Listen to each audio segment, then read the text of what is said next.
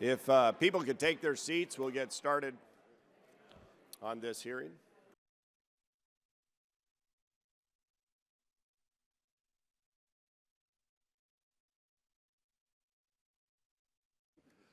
I'll call the Subcommittee on Communications and Technology to order and welcome our distinguished panel of Chairman and the Federal Communication Commission Commissioners. Thank you for being here this morning. Good morning, Chairman Wheeler. Commissioners, thank you all for joining us. I want to start this morning with 2 points of personal privilege. First, would you all join me in wishing Commissioner Clyburn a very joyous and happy birthday? It's not every day you turn 30, including today, but oh well. Nice try. We know you think of it as a present to be here with us today. Thank you for your great service to the country, and may you have many, many more wonderful birthdays ahead, not necessarily celebrated with us. Second, today is the last hearing that my good friend of nearly 30 years, and extraordinary counselor Ray Baum, will serve as a member of our committee staff.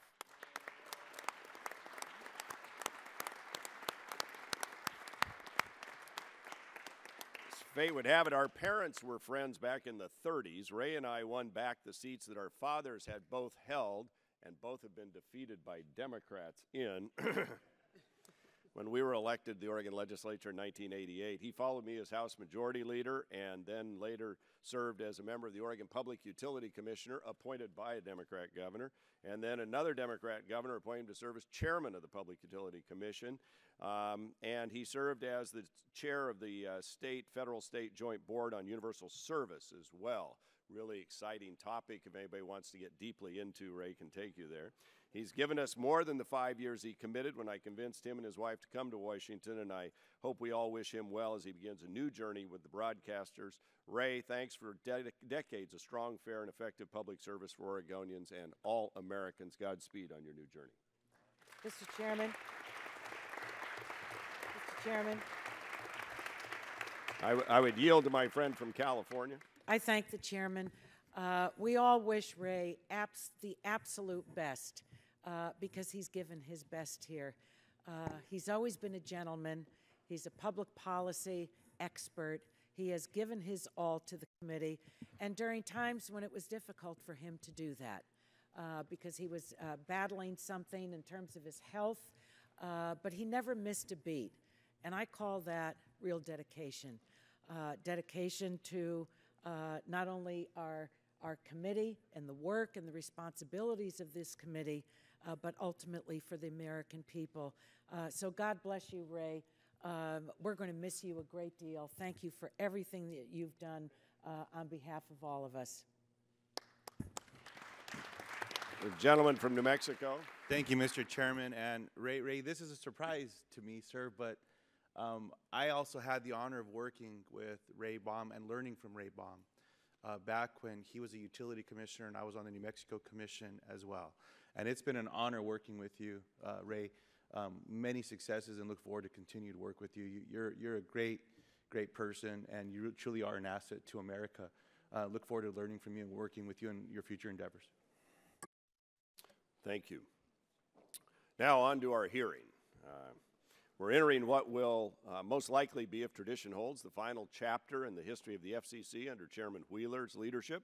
As the record clearly shows, while we've worked together on many public policy issues, we've also been at odds at times on process and policy. While the Commission began with a commitment to reform the agency from within, we know that the Commission has implemented only half of the recommendations of the 2014 FCC Process Reform Working Group. This is why I believe true reforms require changes in law that can transcend any particular chairman or any particular commission. The public deserves no less. Unfortunately, sharp divisions within the Commission are widely reported. With the rapidly changing communications marketplace, we've never needed this independent agency to work together for the public interest more than now. And I have to admit there are times when I've expressed my displeasure with the FCC's actions and its failure to adhere to the will and intent of Congress. For example, notwithstanding passage of the bipartisan legislation requiring that existing JSAs be grandfathered from the FCC's controversial revisions to the ownership rules, the FCC's Media Bureau recently terminated a JSA in spite of this restriction evoking a strong bipartisan rebuke. And the recent Senate report on how the chairman as general counsel capitulated to the White House demands and regarding net neutrality proceedings illustrates without question the willingness of agency leadership to subvert what I would call fair and open process to political pressure from the White House. But that's not all. I'm concerned about the FCC's actions regarding set-top boxes and what that means for copyrighted programming and consumer privacy. While the FCC has wrapped its proposal in pro-competition and pro-consumer bunting, a broad range of stakeholders, including content providers, program distributors, large and small, and civil rights groups, have emerged pointing out that the proposal raises serious concerns about its downside. I'm sure you'll hear more about that from our other committee members today. Meanwhile, the chairman has circulated a proposal to impose privacy rules on ISPs modeled on those for the old telephone network. Instead of making the proposal public for all to see, all the public gets is a fact sheet. Words matter, to quote others on this committee. Mr. Chairman, I call on you to make that proposal available for all to see, including the commissioners to comment upon, and I think that would be helpful and important. And the chairman has circulated his plan to expand the Lifeline program to subsidize mobile and fixed broadband internet access and contemplates increasing spending by $750 million. Again, because this proposal is not public, we have only the FCC's fact sheet to guide our understanding. While it appears the chairman has proposed a budget mechanism, certainly a necessary step, and reforms to combat waste, fraud, and abuse, which we support going after all of that, the devil is in the details as to whether they are meaningful, details which we cannot see until the item is adopted and released. Notably absent from the FCC's marketing materials is a discussion of the financial impact of the proposal on the families that pay each month through fees on their phone bills to support the program. These are all significant matters that will define how we communicate for years to come. It will not serve the American people if they are resolved in a manner that ignores opposing views, discredits opposing input on its face, and gives short shrift to collaboration in favor of expediency. Good process, openness, transparency, accountability, honest policy debate, and compromise are the catalysts for balanced, sustainable outcomes. Finally, let me end with this. If all goes as planned, and it appears that it will, the incentive auction will begin on March 29th, and I commend the Commission and its staff and the Chairman for moving this process along. It's been a very difficult road, never traveled before. I consider the legislation that got us here some of the most important work to have come out of our subcommittee, legislation that reflected broad bipartisan agreement reached through debate and compromise. I think it's something we can all be proud of. We all hope the auction is a success, and of course, only time will tell. Mr. Chairman, you have recognized this is only the beginning of a very complex endeavor. I was pleased to see that your staff has already turned to the post-auction repack issues. There are, of course, controversies about the sufficiency of the 39-month timeline and the $1.75 billion set-aside fund to fund it.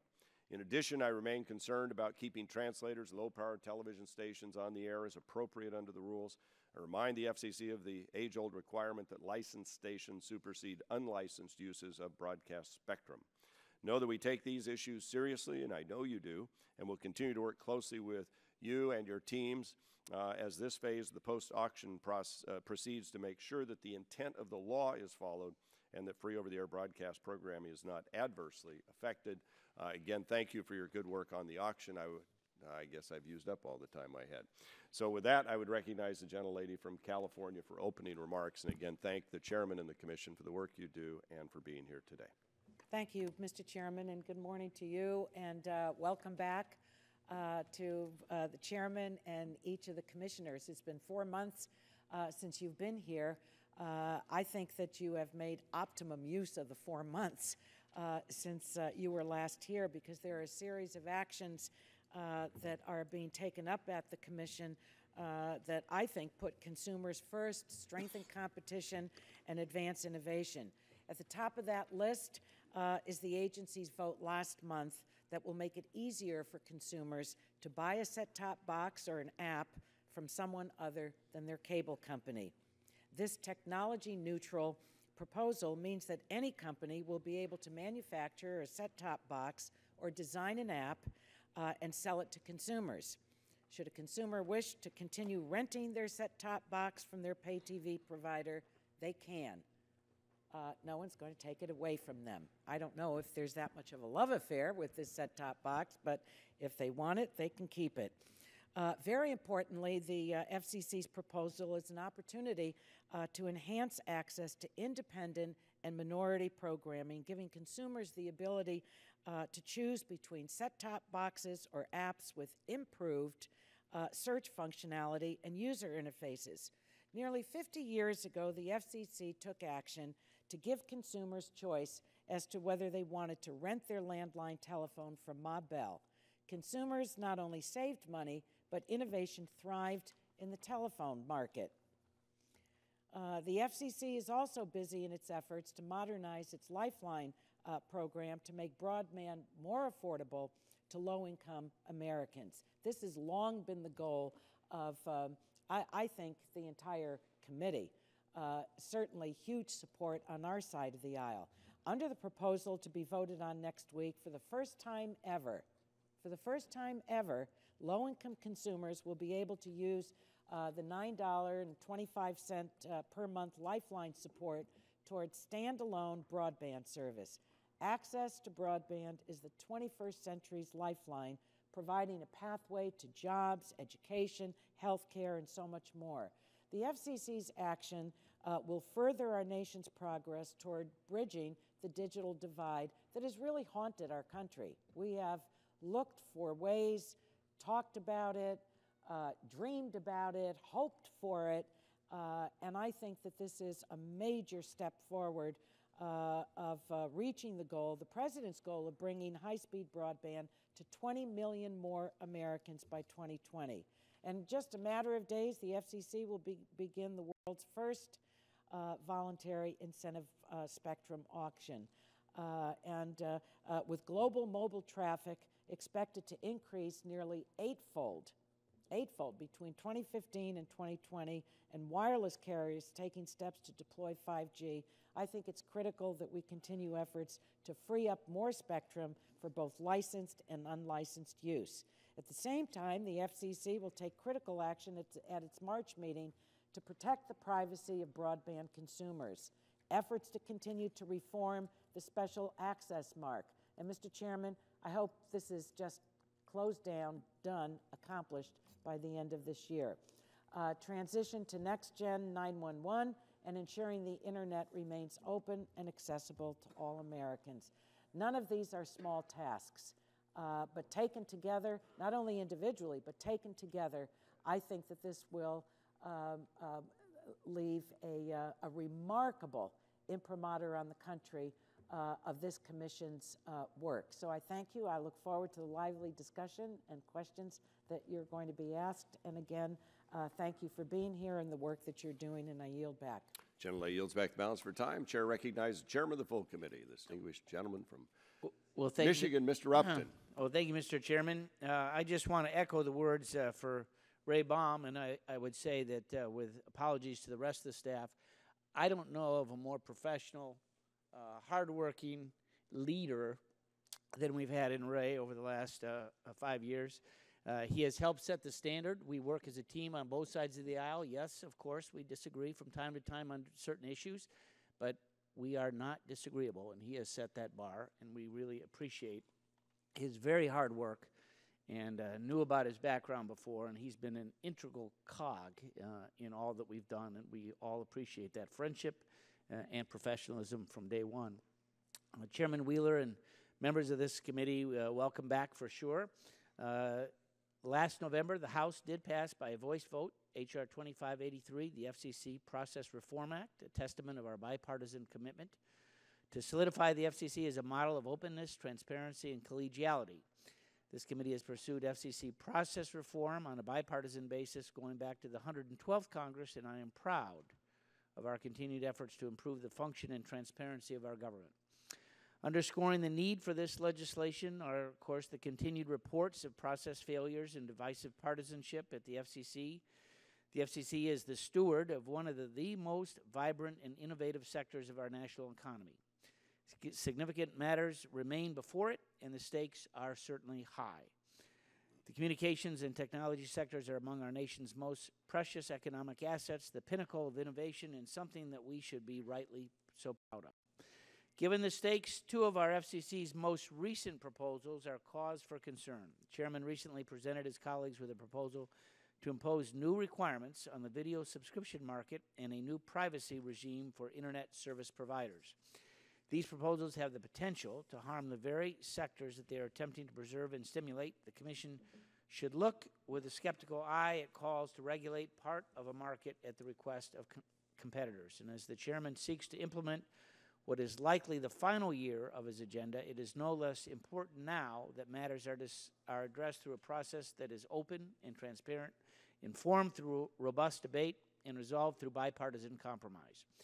These were procedures that once set the FCC apart and should be returned to. It is only through this approach that we can avoid uncertainty and threat to investments, and I yield to Mr. Latta, Blackburn, and Kramer. Well, I appreciate the chairman for yielding, and I also want to thank the commission for being with us today. I'm always continually amazed by the success and the productivity of the communications and technology industry. This dynamic sector is a bright spot in our economy as it rapidly advances and evolves to meet consumer demands. Given the Federal Communications Commission's integral role in this marketplace, it is critical that Congress monitor its regulatory policies that impact the industry's success. With that said, I'm concerned with some of the actions proposed emerging from the Commission. Take, for instance, the set-top box notice proposed rulemaking, which seeks to replace the failed cable card regime with yet another government-dictated standard. When Congressman Green and I worked together to get our bill language inserted into Stellar to eliminate the integration ban, we intended to rid the marketplace of an outdated technological mandate. However, rather than allowing consumer demands and competition to shape the industry, the FCC has placed it upon itself to inhibit the future of pay TV with unnecessary government involvement. The NPRM will surely impede innovation and limit consumer choice. With that, I look forward to today's hearing, and I will yield back to the chairman. Thank you. Thank you, Mr. Chairman, for yielding. We are appreciative of the Commissioner's time in coming here before us this morning. There are concerns, as you have heard, from some of the policies that you have moved forward with, net neutrality, municipal broadband, the actions that were taken in North Carolina and Tennessee on muni broadband were so radical even DOJ didn't support what you were doing. We also have concerns pertaining to AllVid and the lessening of the protections that are there for patent holders and copyright. So lots to discuss today, so we thank you for your time and your preparation in being here, and I yield to Mr. Kramer.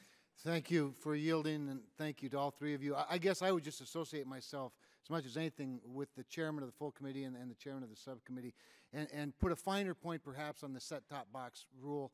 While I have all the same concerns they have, I have a special particular concern about its impact, the disproportionate impact it would have on smaller video providers, rural video providers, and a number of us are always looking out for the smaller rural providers.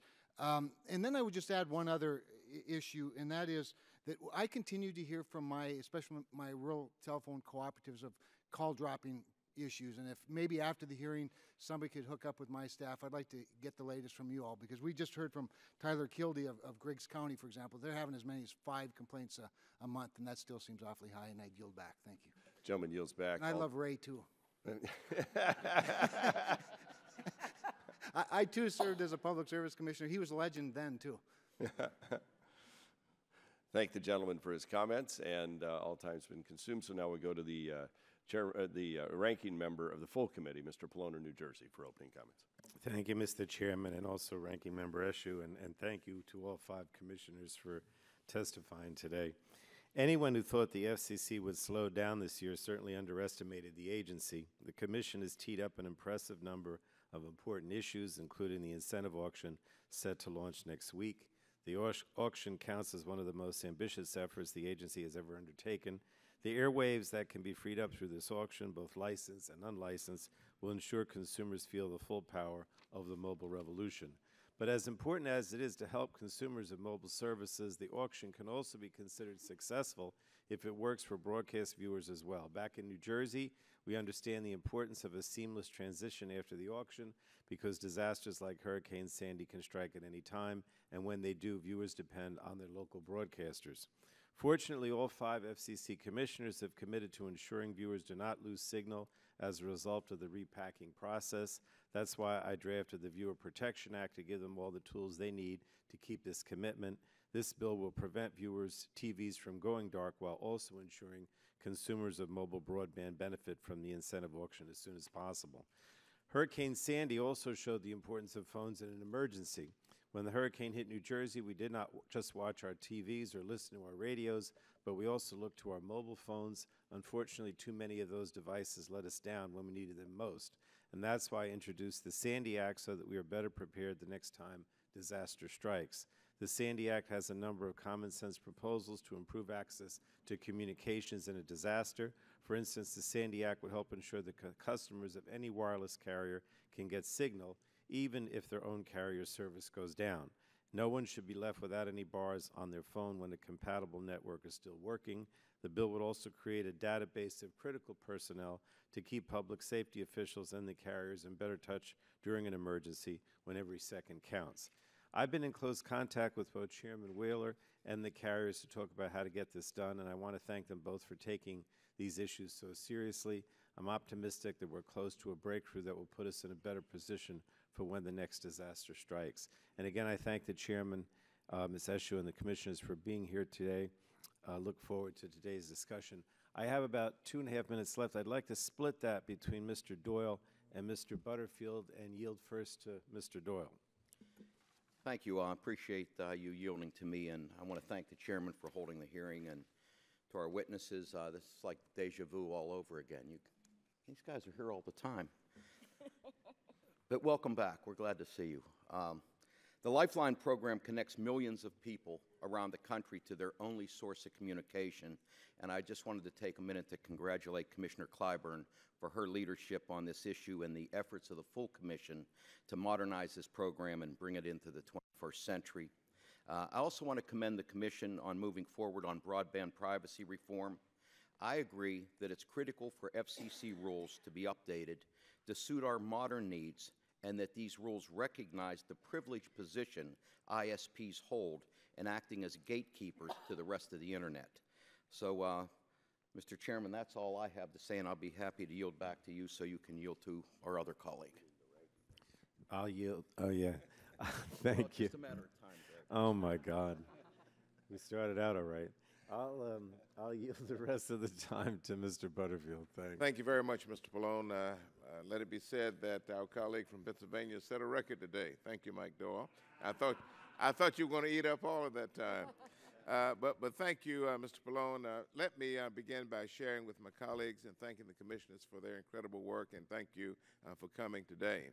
I join my many other colleagues in applauding the Commission for expanding the Lifeline program to subsidize broadband services.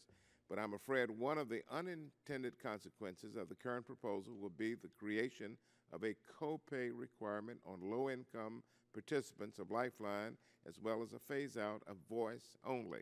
And so, Mr. Chairman, I urge the Commission to preserve a no-charge option for Lifeline participants who may not be able to afford even a modest copay, and to maintain a voice-only option.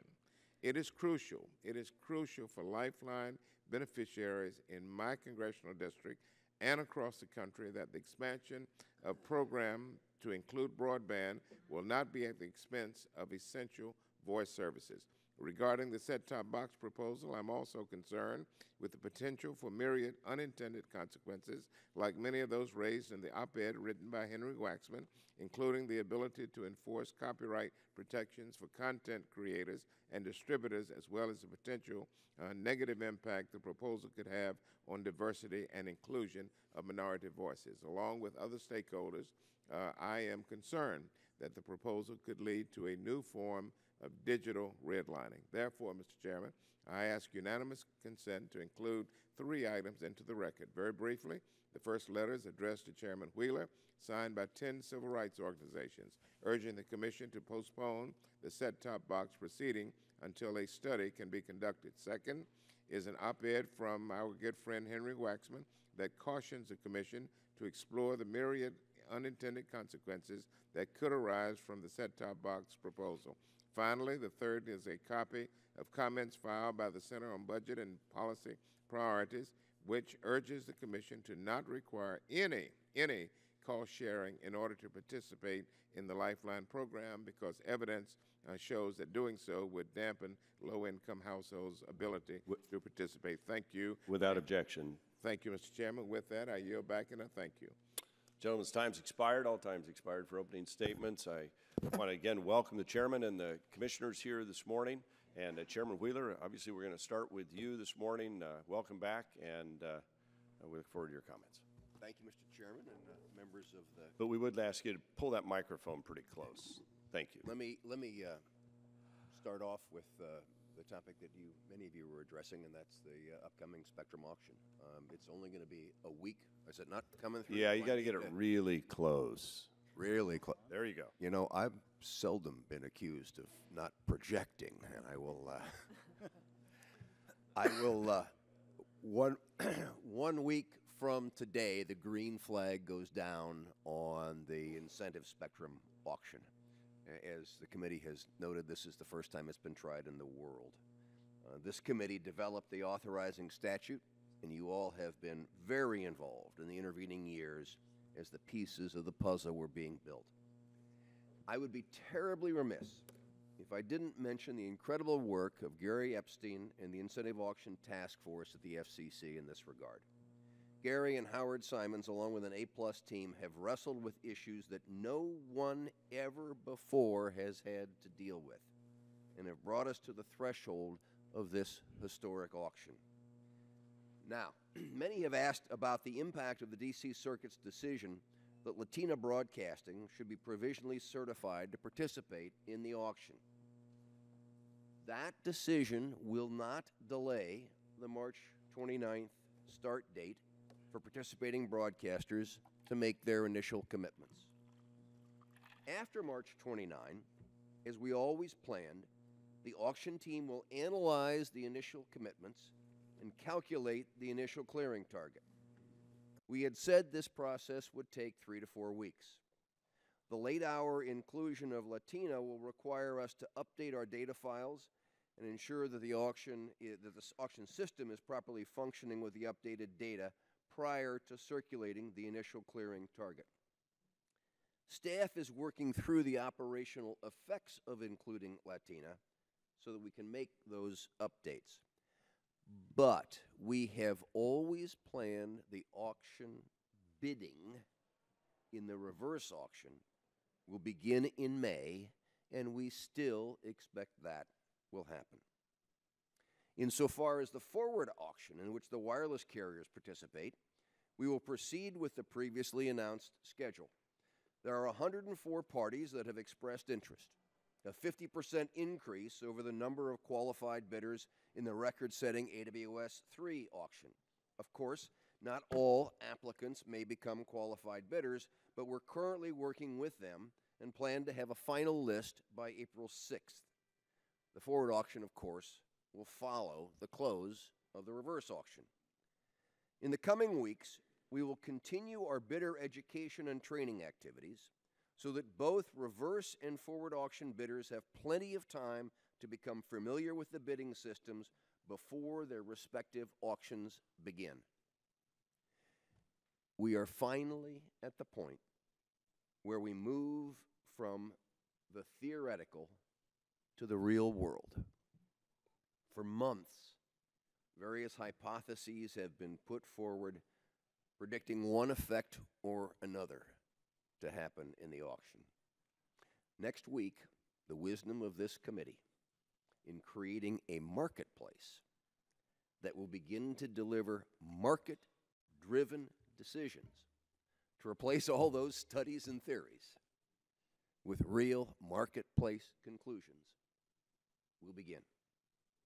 I look forward to discussing this and other issues with you today, but before I conclude, I want to once again reiterate the need for Congress to become involved in the ability of Next Generation 911 to protect Americans. 21st century life-saving is being blocked by the realities of getting beyond 20th century technology. We at the FCC have done all in our power on this topic, including convening a year-long task force to report on the challenges being faced. That report is now complete and has been submitted to this committee. We look forward to working with you on this important priority. Thank you, Mr. Chairman. Thank you, Mr. Chairman. And now we go to Ms. Clyburn for your opening statements. Commissioner, go ahead. Thank you. Chairman Walden, Ranking Member Eshoo, distinguished members of the subcommittee, please allow me to begin by offering my thoughts and prayers to the families and victims of this morning's attacks in Brussels. I am grateful for the opportunity to appear before you this morning. Competition, competition, competition. It is a phrase we've heard Chairman Wheeler repeat time and time again, but today I wish to preview an axiom of my own: community, community, community. In communities across this nation, be they urban or suburban, rural or tribal, there is a communications divide. A divide when it comes to broadband access, affordability, and infrastructure, and a divide when it comes to the speeds necessary to take advantage of all the internet has to offer.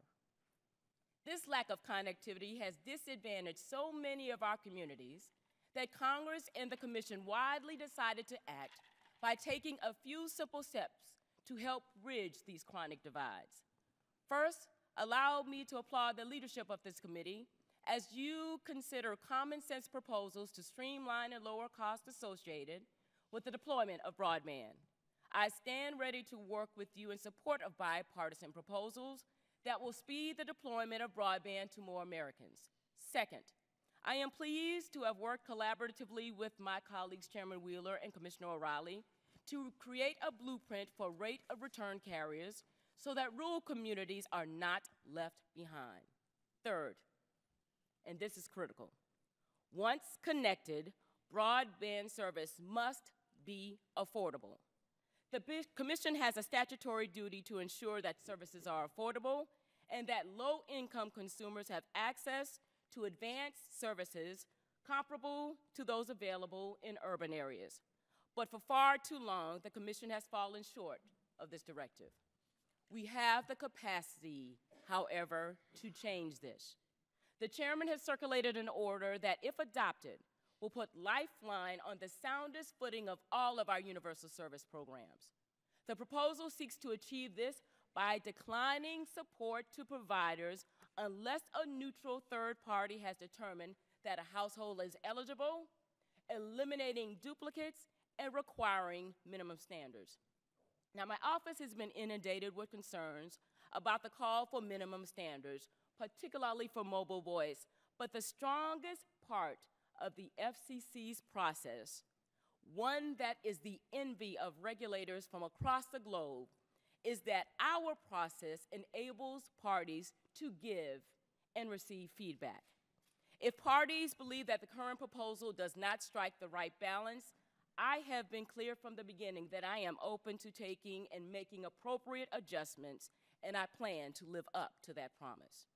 I am committed to providing qualified Lifeline consumers with choice and competitive 21st century options.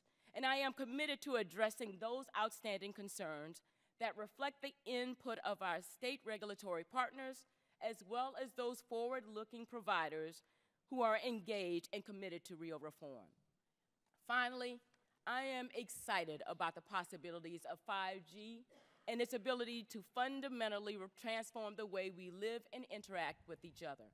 I believe that the best way to deploy spectrum and the infrastructure required to deploy those 5G services is for the industry to talk with local governments and communities, for them to find out what the specific needs of the communities are, and coordinate with them on how a 5G future can actually help those communities address their short and long-term needs. Working together on these and other initiatives will bring communities closer together, ensuring that they are better connected and ready for the challenges facing them. Thank you again for the opportunity to speak with you this morning, and I look forward to answering any questions you may have. Thank you, Commissioner. We appreciate your service on the commission and your comments this morning. Now go to Commissioner Rosenworcel. Good morning. Welcome. We're delighted to have you here, and please go ahead with your testimony. Good morning, Chairman Walden, Ranking Member Eshoo, and members of the committee. Thank you for having me here today, and let me add my best wishes to the chorus for Ray Baum. Last week, I had the privilege of speaking in Austin, Texas at South by Southwest. It's a festival for the connected, a place to get a glimpse of the future. From virtual reality to robotics, it's all there on the streets of Austin. Last week, I also spent time in California in a rural farming community in the Coachella Valley. It's a place where most roads lead to fields, but where broadband has not made its way to most households. Now, I can say with confidence I'm probably the only person who was in both of those communities last week. But as dissimilar as they seem, they have something in common. They both know that the future lies in connectivity. They both know that access to modern communications is no longer a luxury. It is where we create, it is where we innovate, it is a necessity for full participation in civic and commercial life. Now, expanding this access is front and center at the FCC. We are shortly beginning work on the world's first spectrum incentive auction. We will have work to do to repack our nation's broadcasters. We are updating our universal service policies, and we are exploring spectrum frontiers for 5G wireless service. But I want to focus on two things we can do right now that will make a difference for the least connected and most connected among us. We can make more space for Wi-Fi, and we can help bridge the homework gap. First up, Wi-Fi. The 2.4 gigahertz band, where Wi-Fi makes its primary home, is getting mighty crowded. The demand for 5 gigahertz Wi-Fi is also growing. So before we overwhelm Wi-Fi as we know it, we need more efforts to secure more unlicensed spectrum. There's no shortage of reasons why this is a good idea. Wi-Fi democratizes internet access.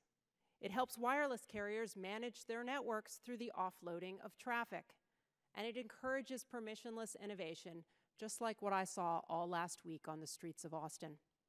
And it is responsible for more than $140 billion in economic activity every year. But historically, the legislative process has overlooked the value of unlicensed spectrum because it gets low marks in the scoring process at the Congressional Budget Office. Yet this accounting misses the mark. It's outdated because the broader benefits of unlicensed spectrum to the economy are so great. So in any effort to increase the licensed spectrum pipeline, we need to explore a cut for unlicensed. Call it the Wi-Fi dividend. And right now at the FCC, we have a golden opportunity for a Wi-Fi dividend in the upper portion of the 5 gigahertz band. We have a consensus framework for testing this band for unlicensed use while also protecting incumbent efforts to use it for vehicle safety. So we need to work now with our colleagues at the Department of Transportation and the Department of Commerce and get this testing underway. We also have unlicensed opportunities in the guard bands in the 600 megahertz band and millimeter wave spectrum at 64 to 71 gigahertz. We need to seize all of them. Second, I want to talk about another issue that matters for the future of connectivity, and that's the homework gap. Today, roughly 7 in 10 teachers assign homework that requires access to the internet. But FCC data suggests that as many as 1 in 3 households in this country do not subscribe to broadband service. So think about those numbers and where they overlap.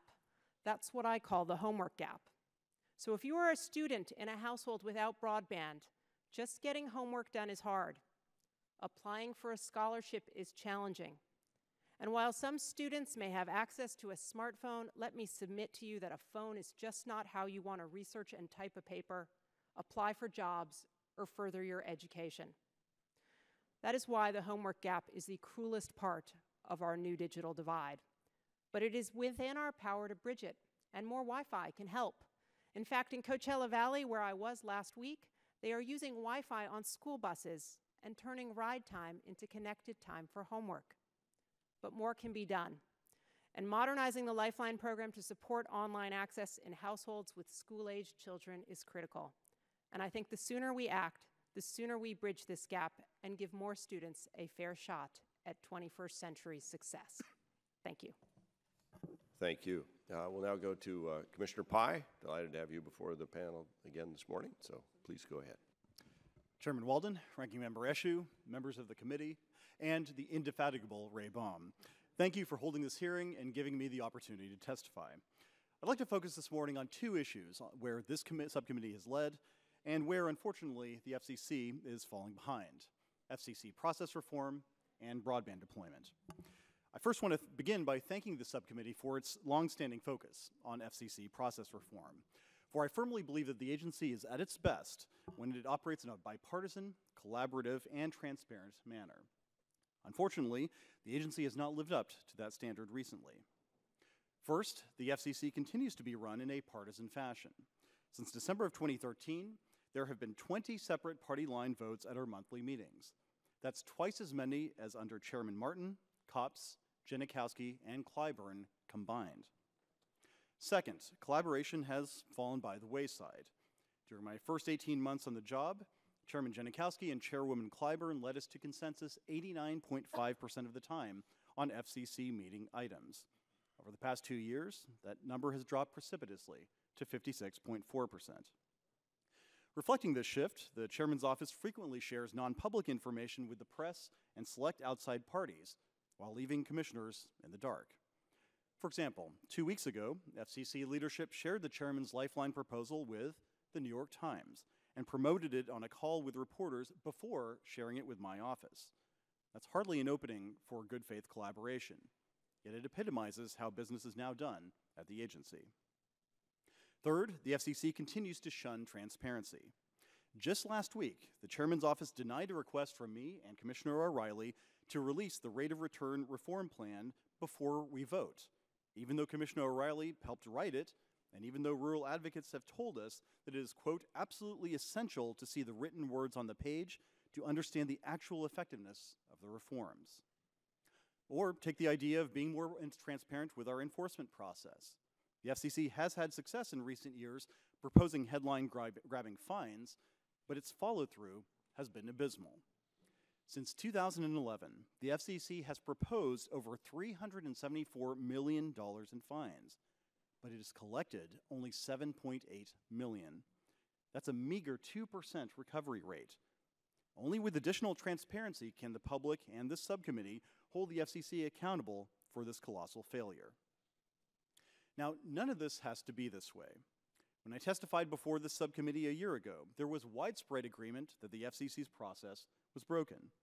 The Chairman himself acknowledged that legitimate issues had been raised, and he announced a process reform task force. I took this project seriously, and I suggested reforms. Among other things, I suggested that the Chairman provide final versions of an order a set time before we vote.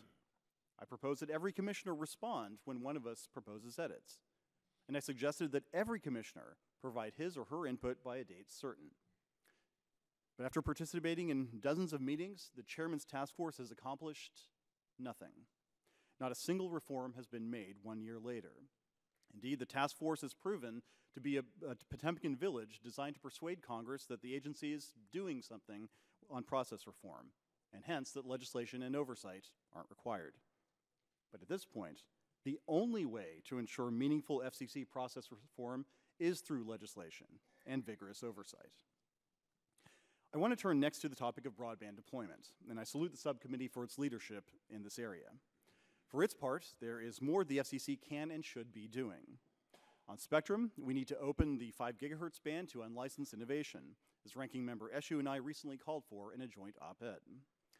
We need to move forward with another 12,500 megahertz of millimeter wave spectrum. And we need to launch a rulemaking to study spectrum above 95 gigahertz. On the wireline infrastructure side, we must continue to reform our rules for pole attachments. Let's reduce the cost that utilities charge internet service providers for preparing the poles and conduit. These make-ready costs, as they are known, are a major barrier to competitive entry, and the subcommittee rightly targeted them as ripe for reform.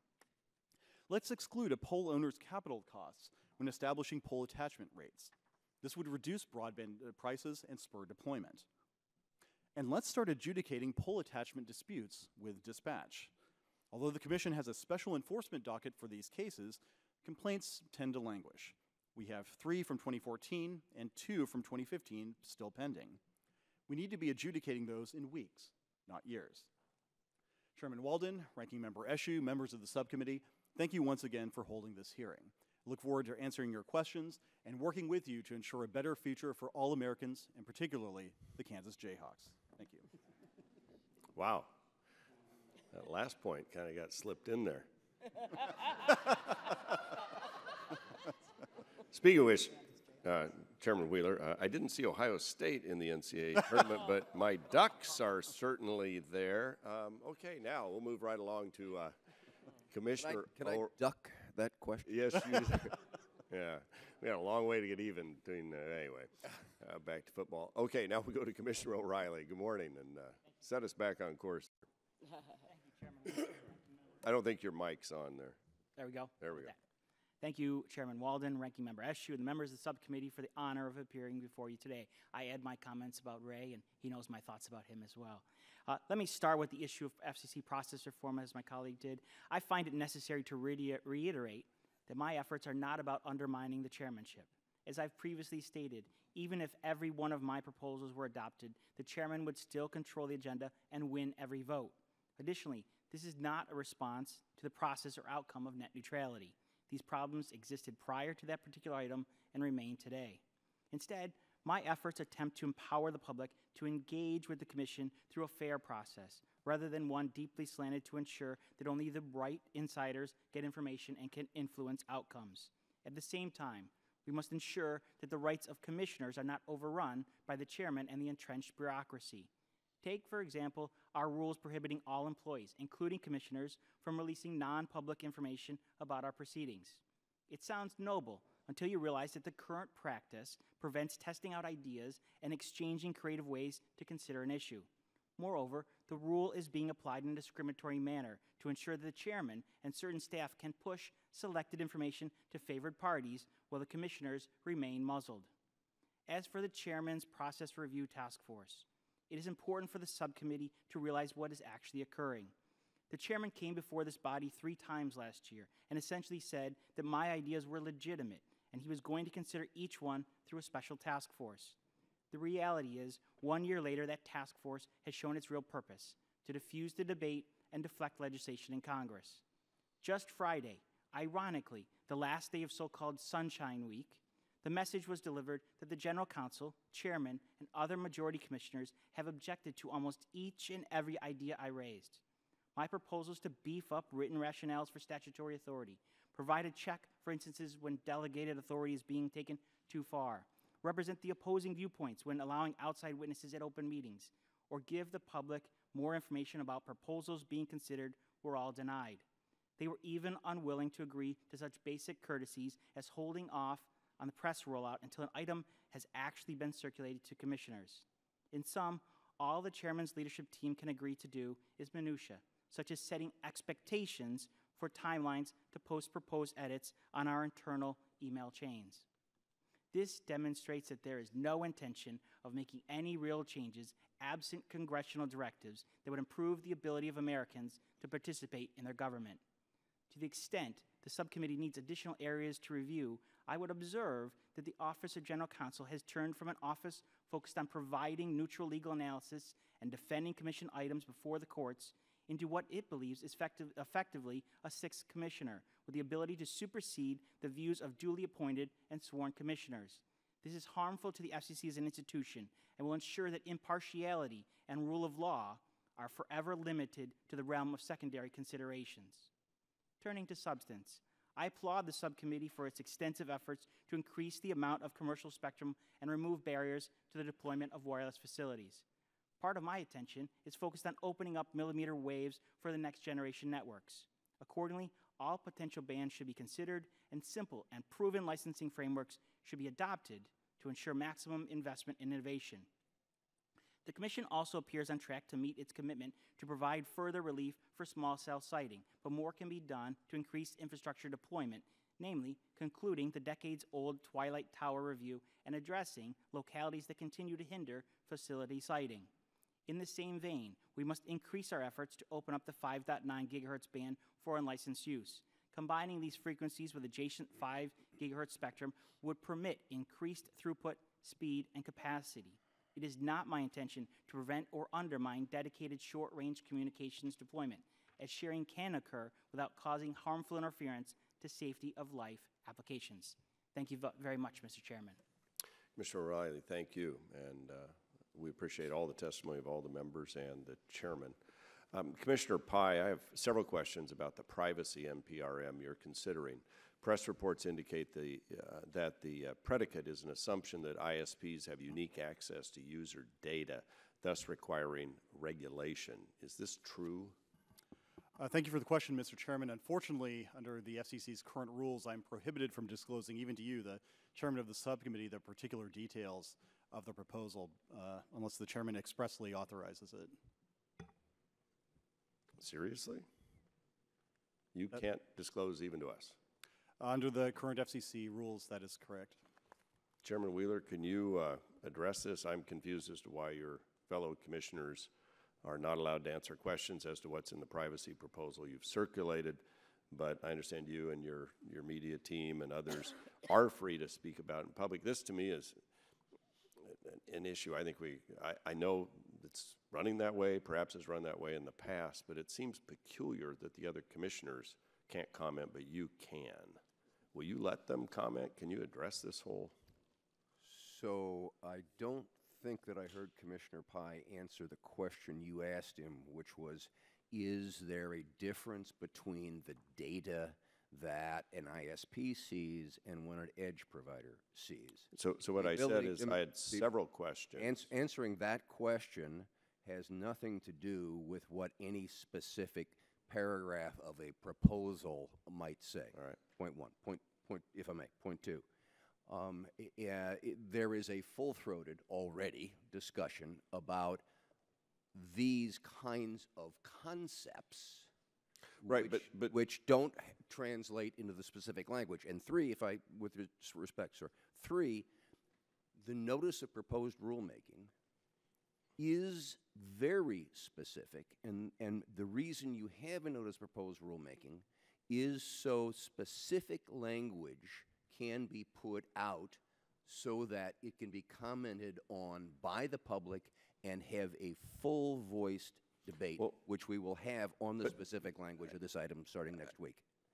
I think it's intriguing to me and disheartening to me that the commission is set up in a way that the chairman can propose something, the chairman can talk about something, and I'm not picking on you personally here, but just the way the system works. It's like if I proposed a bill circulated among all of us, and then my friend Mr. Doyle is prohibited from communicating on it publicly, or Mr. Pallone, I think you would have a different view of our process. Commissioner Pai, is that not a corollary that in effect that's what happens? The chairman of the FCC, take Mr. Wheeler out of it, any chairman can propose something, that chairman or chairwoman can comment on it ad infinitum, New York Times, anyway, but you as a commissioner can't? That's even exactly to right. us? That's exactly right, Mr. Chairman. It's a bizarre state of affairs where we have to pass something before the American public is allowed to see it, with a narrow and particularly notable exception of the chairman and his staff being able to push out misleading fact sheets, do press calls, and otherwise push their agenda before this full-throated discussion has a chance to germinate. Commissioner O'Reilly, do you encounter the same? Yes, sir. I've written about this, and I believe the chairman has an opportunity to write a simple letter to authorize all commissioners to speak for the end of his, as needed on any item through the end of his tenure. He has declined to do that so far. Have other chairs done that?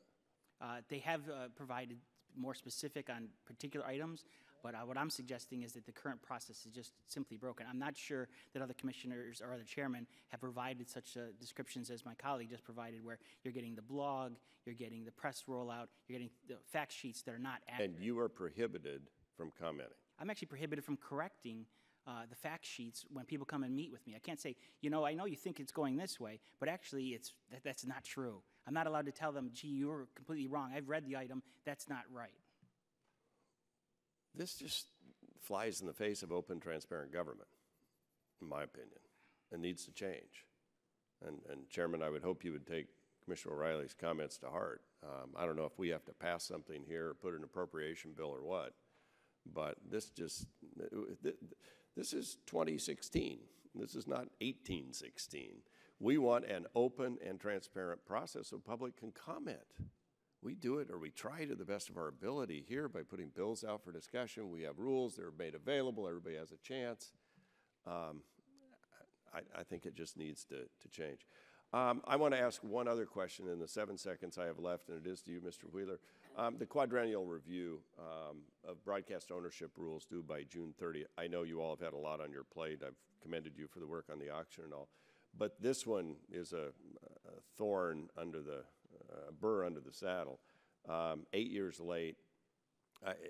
What's it going to take to get a quadrennial? On the floor and the schedule that I gave you, sir, and you'll get it done on it for months.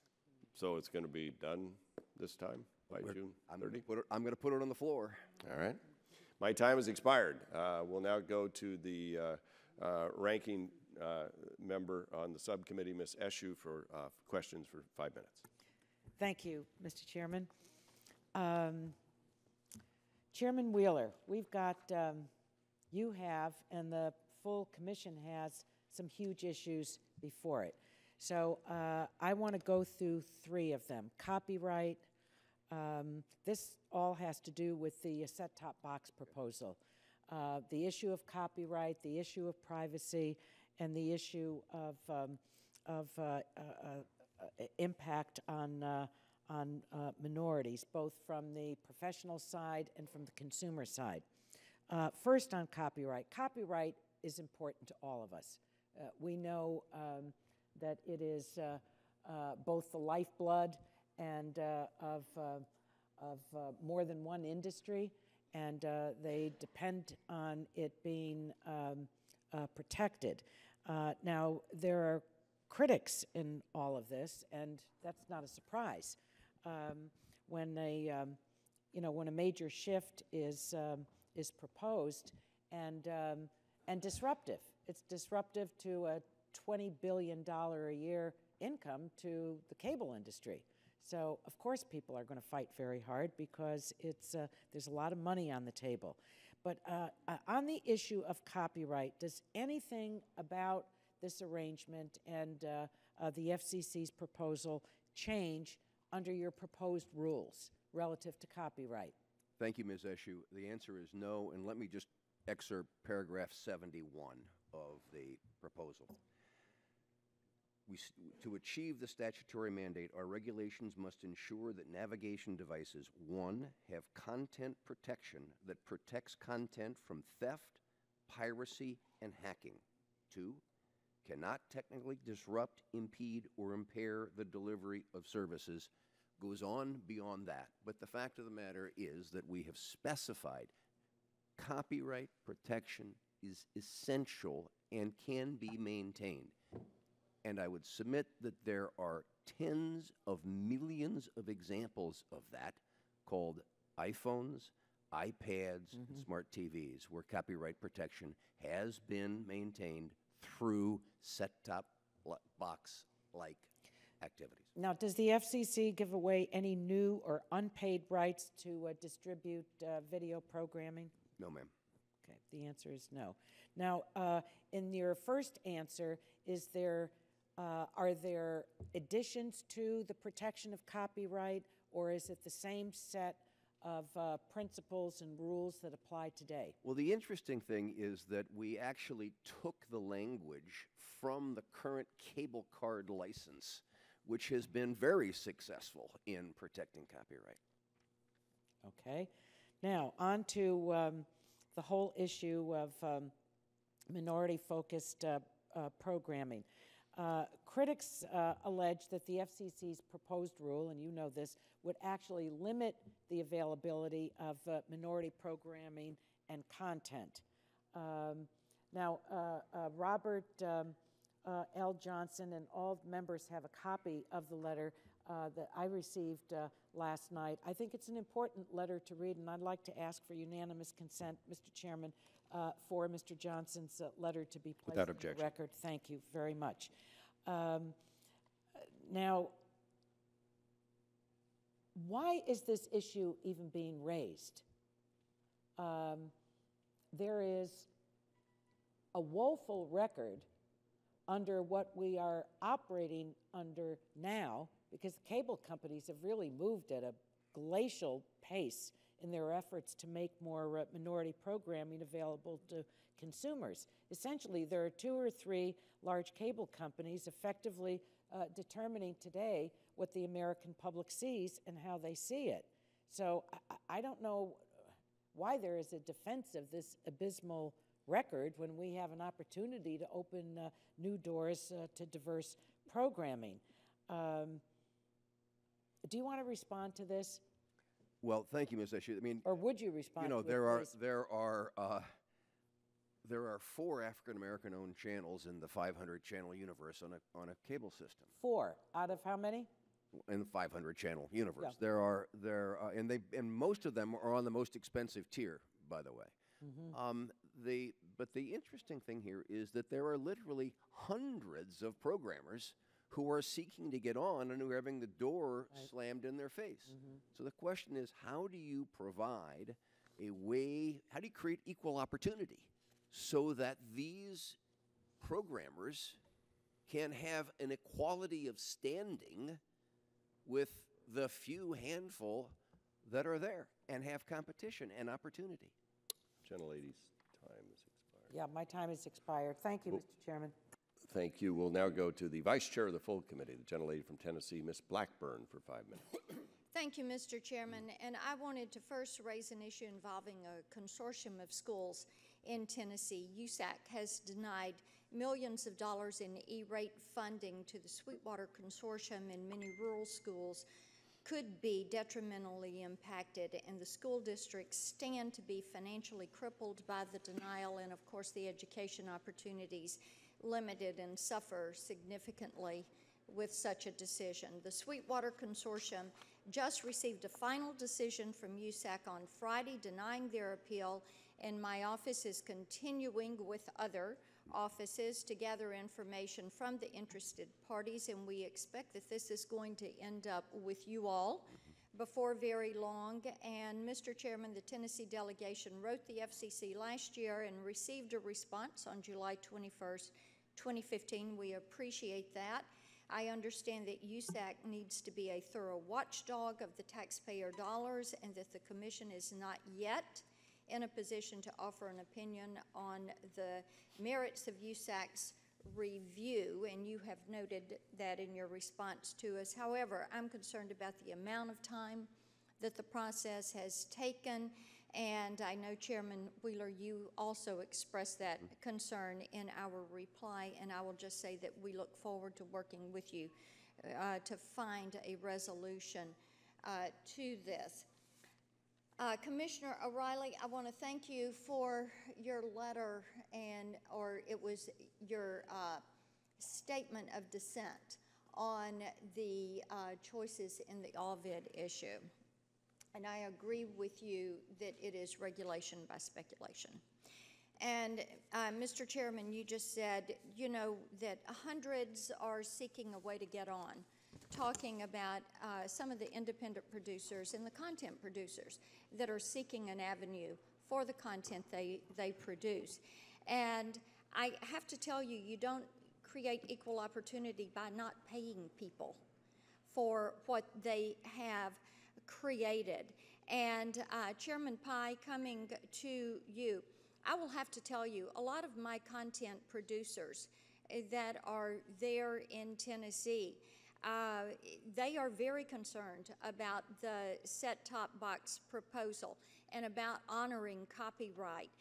The text of the proposal is something that has caused them tremendous concern, and they talk about it, and they bring it up to me. The chairman had said, oh, we're going to honor those copyright laws, but then they're reading this and they're saying, I don't see how this matches up.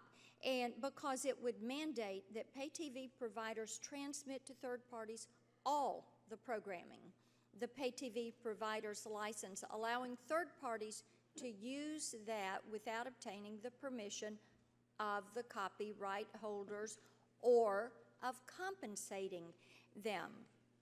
And, you know, one of the concerns is the way the proposal explicitly declines to prohibit third parties from replacing or altering advertising or manipulating the content. So I would like for you to respond to me. Doesn't the proposal exceed the FCC's authority and create conflicts between commission regulations and copyright and contract law? Congresswoman, I believe it does, and your constituents are not alone. One of the most notable features of this proceedings that we heard from a variety of minority programmers, networks like Ovation, individuals like Ava Longoria, minority advocates like MMTC, as well as members of this body, 30 members of the Congressional Black Caucus, for instance, who told us to a person that this would compromise the legitimate intellectual property rights that content creators, and minority content creators in particular, had in their creations. I thank you for that. I would hope that the Commission will look very closely at what some of these innovators and content creators are pushing forward to the marketplace and protecting their copyright laws. To do this where you're looking at the set-top box proposal that is out there, I think is a dangerous step. It diminishes the value of content. It diminishes the ability of those that have created this to be appropriately paid. It undercuts and undermines contract law. And for people who are innovating in this space, as we have more delivery avenues that are opening up to us, I think that the proposal that is out there is a dangerous proposal when it comes to the validity and the value of contracts. And I yield back. Gentlelady's time's expired. We'll now go to the ranking member of the full committee, Mr. Pallone, for 5 minutes. Thank you, Mr. Chairman. I wanted to start with Commissioner Rosenworcel. I wanted to publicly thank you for coming up to my district right before that last major snowstorm to discuss the Sandy Act and how to improve communications during disasters. One idea we had coming out of these discussions is whether we could take a city in the area impacted by Sandy where we could work with industry and government officials to develop best practices that could be used across the country. So I just wanted to ask, do you think that that, would be a worthwhile experiment? Thank you, Congressman Pallone. So I have been in your district just after Hurricane Sandy, and now I can say I've been there just before Snowstorm Jonas. So I know that Mother Nature's wrath visits the New Jersey coastline with some frequency. And I think developing a smart city that's a resilient city on the coast is a terrific idea, and my hope is that by preparing for the worst, we can take those best practices from New Jersey and export them all around the country. Thank you.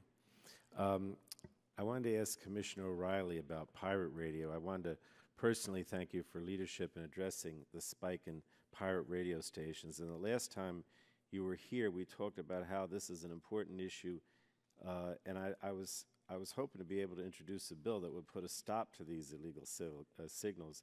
Could you, I know you have a long background in crafting legislation. Do you have any suggestions for what to include in a bill like that? So one of the issues that I've been working on, and the Commission has been gracious and the Chairman has been gracious in helping me facilitate, is getting to some of the money side of the equation. How do we dry up money for pirate radio broadcasters? And I think that's something where we can focus in legislation, and we're working with your good staff and trying to target how to get at the money part from. And we have a number of people that are advertising. We have political campaigns that are advertising on pirate radio stations. We have concert venues that are advertising. We need to figure out how best to go after the money side. But I want to be careful on that, and I want to make sure that it's narrowly targeted, so we don't go after those that are trying to do a good job that are unfortunately captured in that universe, such as building owners and renters. We want to go after those that are facilitating, not those that may have provided some. Thank you. Well, we'll work together. I'd like that. Chairman Wheeler, I released earlier this year a discussion draft bill called the Viewer Protection Act, which we've discussed, that would make sure consumers keep access to the channels that stay on the air after the incentive auction. And while I hope this bill will be bipartisan, I've heard from some of my colleagues that they want to wait until we know how many broadcasters will need to be repacked. At the same time, it's critical that the bill is introduced with enough time to go through regular order so it's ready when the repacking process begins. So I think it would be helpful for us all to better understand the schedule for the auction going forward. Could you walk us through your estimate of how the next few months would play out, paying particular attention to when we would know how many broadcasters will need to be repacked? Thank you, Mr. Pallone. As I said in my statement, the reverse auction bidding will start in May. Exactly when in May, we don't know yet. It depends upon what we find out when we're sorting through all this data to come up with a channel plan. How long it lasts after that is a function of the marketplace. If I were a betting man, and I have no insight into this because it's totally in control of the market, not in control of the commission. But I think we're looking at, if we start in May, sometime, late summer, early football season, that we have a resolution. But again, that's something that's totally out of our control, and that the market will determine. All right. Well, thank you all. Appreciate your input on all these questions. I yield back, Mr. Chairman. Gentleman yields back. Chair now recognizes the gentleman from Texas, former chairman of the committee, Mr. Barton, for 5 minutes. Well, thank you, Mr. Chairman, and I welcome the commission to the Energy and Commerce Committee. So far, nobody's asked you one question about your budget, which is theoretically why we're here, and I'm going to continue that tradition of not asking you any questions about your budget.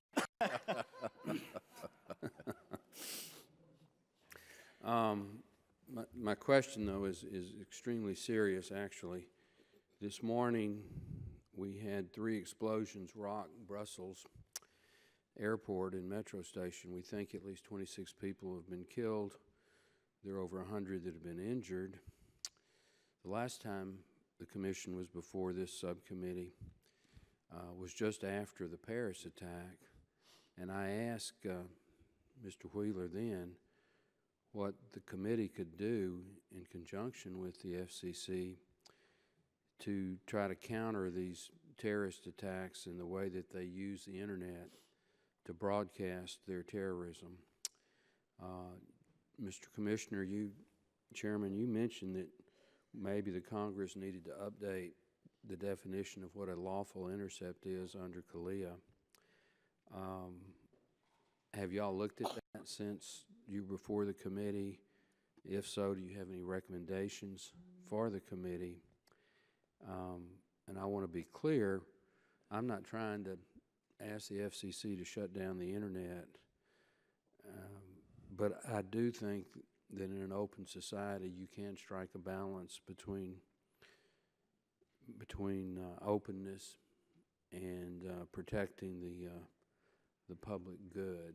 So I'm going to ask the question to the chairman, but if the other commissioners want to chime in, you're very welcome to. Thank you, Mr. Barton. And yes, this is a tragic time and a terribly serious issue.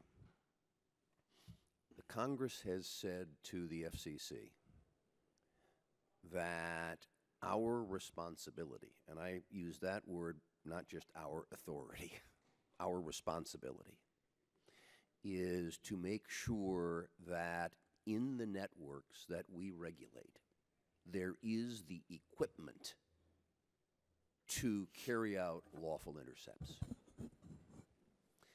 That is the definition that Congress has given us, the scope of our authority. The question of what is a lawful intercept is something that is beyond the statutory authority that you have given us. The discussion that we had last time was to the effect that it is up to Congress to make the determination as to what is the scope of a lawful intercept. But I will assure you, sir, that we will fully take the steps necessary to make sure that the equipment that is required to be able to make that lawful intercept is in place. Okay. Any of the other commissioners want to comment? Okay. On something a little bit more mundane, this issue of the set-top boxes, which the chairman alluded to and Congresswoman Blackburn alluded to. I'm co-chair with the Privacy Caucus here in the House. There's a real concern that you're going to make it possible, perhaps inadvertently, to allow the collection of large amounts of data, perhaps even megadata, without the consent or knowledge of the customer, of the client. Mr. Chairman, you were not real forthcoming to our subcommittee chairman, Mr. Walden. Can you at least acknowledge that it is an issue and that we've got to be very cognizant to try to, whatever the commission does, protect the legitimate privacy rights of the individual? Without a doubt, Congressman. And let me see if I can be specific on this, because if you say I wasn't specific enough.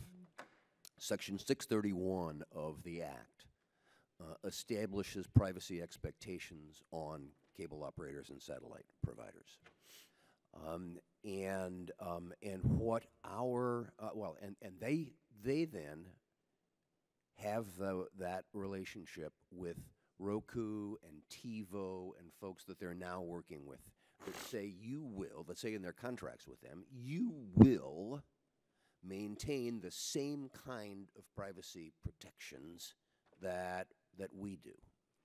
And what we're saying is that any competitive box, set-top box or app, has to be able to make the same kind of assurances, and that if those assurances are not made, that the cable operator then doesn't have to do business with that box, and that just like smart TVs and tablets and smartphones all have that same kind of ability to collect information and have the FTC oversight, that if the protections that we have put in place are still not sufficient, that the FTC has authority to do something here. And as recently as last week, the FTC put out a notice to smart TV manufacturers that they intended to. Okay. My time's expired. Thank you, Mr. Chairman. Thank you, Mr. Barton. We'll now turn to the gentleman from Pennsylvania, Mr. Doyle, for questions. Thank you, Mr. Chairman. Chairman Wheeler, I want to thank you for your leadership on special access and for advancing this issue through a very thorny process. It's critical that we get this right, and it's critical that we get this done. I believe your team is working diligently on this proceeding. I would only ask that as you work through this issue, you be sensitive to the harm that's being done at this moment to competition across the country, and that as you proceed, you keep in mind that this is an ongoing issue that's not only hurting competitors, but hurting consumers as well. With regards to Lifeline, as you move forward with Lifeline reform, I would ask you to be mindful and ensure that low-income Americans can still use this program with no additional cost. Opening up the program to more competition and enabling participants to choose how they use their subsidy is great. But I would ask you to take particular care to ensure that free options remain available and that enough flexibility exists in the program so that people don't lose their access to this critical resource. With regards to privacy, thank you again for moving forward on this issue. I was happy to see the Commission take action in the order to prohibit super cookies, as well as the enforcement action it took on the same issue. However, I must say I was disappointed to not see a prohibition on deep packet inspection or a proposal to prohibit companies from manipulating consumers into giving up their privacy for a discount on their bills. Privacy shouldn't be a luxury for a few that can afford it. So as you move forward with this proceeding, I'd ask the Commission ensure that it is not enabling ISPs to charge consumers for their own privacy. And finally, on zero rating, I remain concerned about zero rating in the marketplace. Studies have shown that consumers by far prefer zero-rated apps and services when faced with the expense of busting their data caps. This gives ISPs a natural advantage in the marketplace and enables them to choose winners and losers. I don't think that we need a blanket ban on zero rating, but when ISPs zero rate their own apps and when zero rating programs are anti-competitive, consumers are being harmed. So I would ask you, Chairman Wheeler, to encourage you to take action to police these programs. Now, I went through all those quickly to give you some time. You and Commissioner Pai, you know, Commissioner Pai said quite a few things today that I think might have hurt your feelings.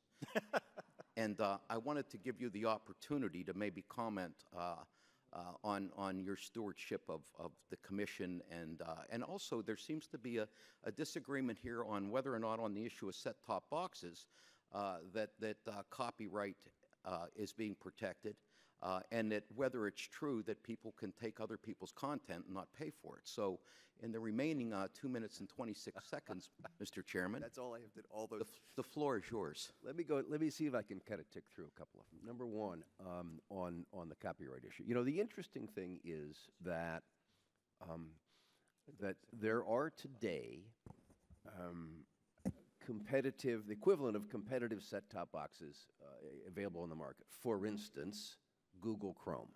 Now, a lot of things that we hear about, oh, this is Google's big plan to take over cable TV, malarkey. The Google Chrome, which attaches in your port in your TV to allow you to get things off of the web, does not violate copyright, does not overlay commercials, does not do all of the horrible things that everybody said a set-top box like that would do. So and because copyright law is sacrosanct. The second thing is, I think the people would go crazy and revolt if something like that happened. So that's on the copyright issue. Secondly, on the process issue, there is an interesting dichotomy of criticism that we have heard this morning.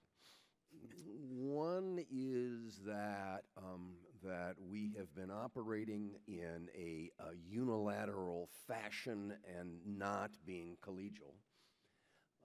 And the other is that the collegial efforts that we have had to address process that haven't resulted in a consensus being built are somehow witness of a nefarious intent. I find those two to be in conflict. And to the other issues you list, you're absolutely right. Lifeline, we have to make sure that Lifeline is updated and that it is available. And the fascinating thing, if I got time, the key thing here is that digital is cheaper than analog voice. You notice that every single consumer who signs up to LTE service, which is 80-some% of Americans, get free unlimited voice. But if you're a poor person, we're limiting what you can do. We're saying you can't get on the internet, you can't have access. We're going to stick you in this analog world. And that's one of the things that we're going to take on. Thank you, Mr. I'm glad your feelings weren't hurt. Thank you, Mr. Chairman.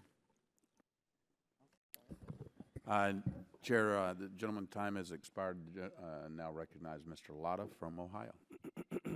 Thank you very much, and to the Commission, thanks very much for being here today. And oddly enough, Commissioner Pai, I'm going to be talking to you and asking some questions about set-top boxes and the integration ban. Seems like something that's been discussed quite a bit this morning. As you know, that Congressman Green and I were able to secure language in Stellar to eliminate the integration ban in order to rid the marketplace of an outdated technology and to foster greater competition and innovation. The FCC is now contemplating mandates that would leave multi-channel video programming distributors no choice but to provide a box on top of the third-party device. This would once again bring us back to the problems of the integration ban of higher costs to consumers for devices and higher energy costs for them as well. And in this committee room. We were having the Secretary of Energy before. He even said that about higher energy costs.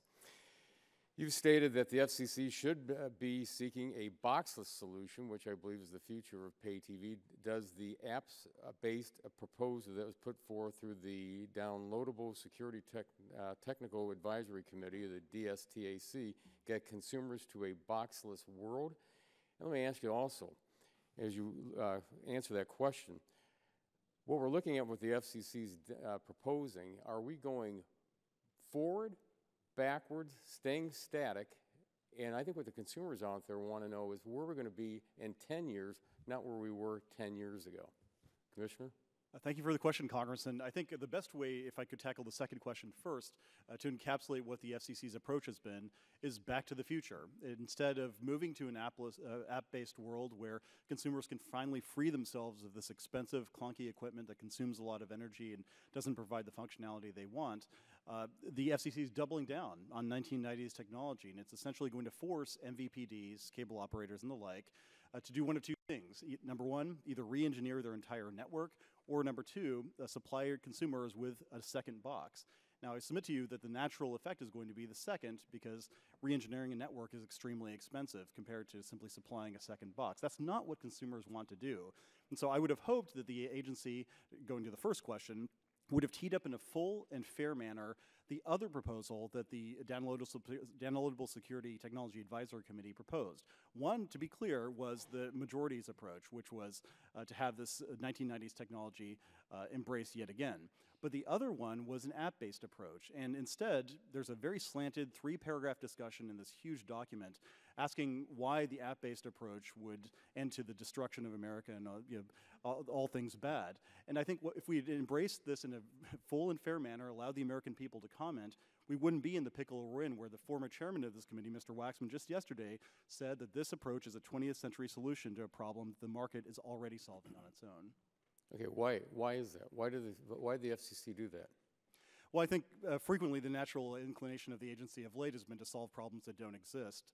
But secondly, I think that there's a recognition among some people that this marketplace hasn't developed as expected. And I completely agree with them. The reason is that this entire marketplace is the creation of a 20-year regulatory framework that's highly intrusive. And I would humbly submit that technical mandates and agency micromanagement is not the way to get us to the next stage of the digital video revolution. Instead, we should embrace a more consumer-friendly approach, an apps-based approach, for example, and let the marketplace develop free from some of these legacy regulations that have simply held us back. The set-top box is not the way of the future. My kids are not going to know what a set-top box or some of this other equipment is. What they will be familiar with is being able to access the content they want on the device they want using an app or other device that they want. That is the future, not the 1990s. Let me follow up, Commissioner. Over the past several Congresses, I've introduced a bill that required the FCC to conduct a cost-benefit analysis at the time of the notice of proposed rulemaking, and again at the time the final rule is issued. I think it's important for the public and the Commission to have a better understanding of monetary impact of the FCC rules. In respect to the proposed set-top box rules, I believe it would be of great value to identify the costs and benefits this rule would have on consumers and MVPDs, especially on small and medium-sized providers. Did the Commission complete a cost-benefit analysis of this rule? It did not. Why not? I think, frankly, because if you objectively tallied up the possible costs and benefits, it would be fairly clear that the Commission's approach would have yielded ultimately disadvantages to the consumer at the end of the day. Well, thank you very much, and as my time expires, I yield back. Thank you very much. Thank the gentleman for yielding back. Now recognize the gentleman from Iowa, Mr. Loebsack.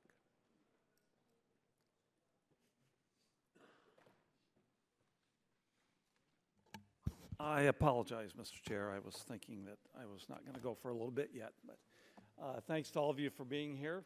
I really appreciate this conversation we're having. I was going to ask about set-top box, but I think I'm going to forego that one this time. I think it's being covered pretty exhaustively. I do want to say, Commissioner Pai, I'm all for the Jayhawks too because I'm an Iowa State alum, but hopefully the Cyclones are going to do well as well. I can sign on to that, Congressman. That's okay. That's all right.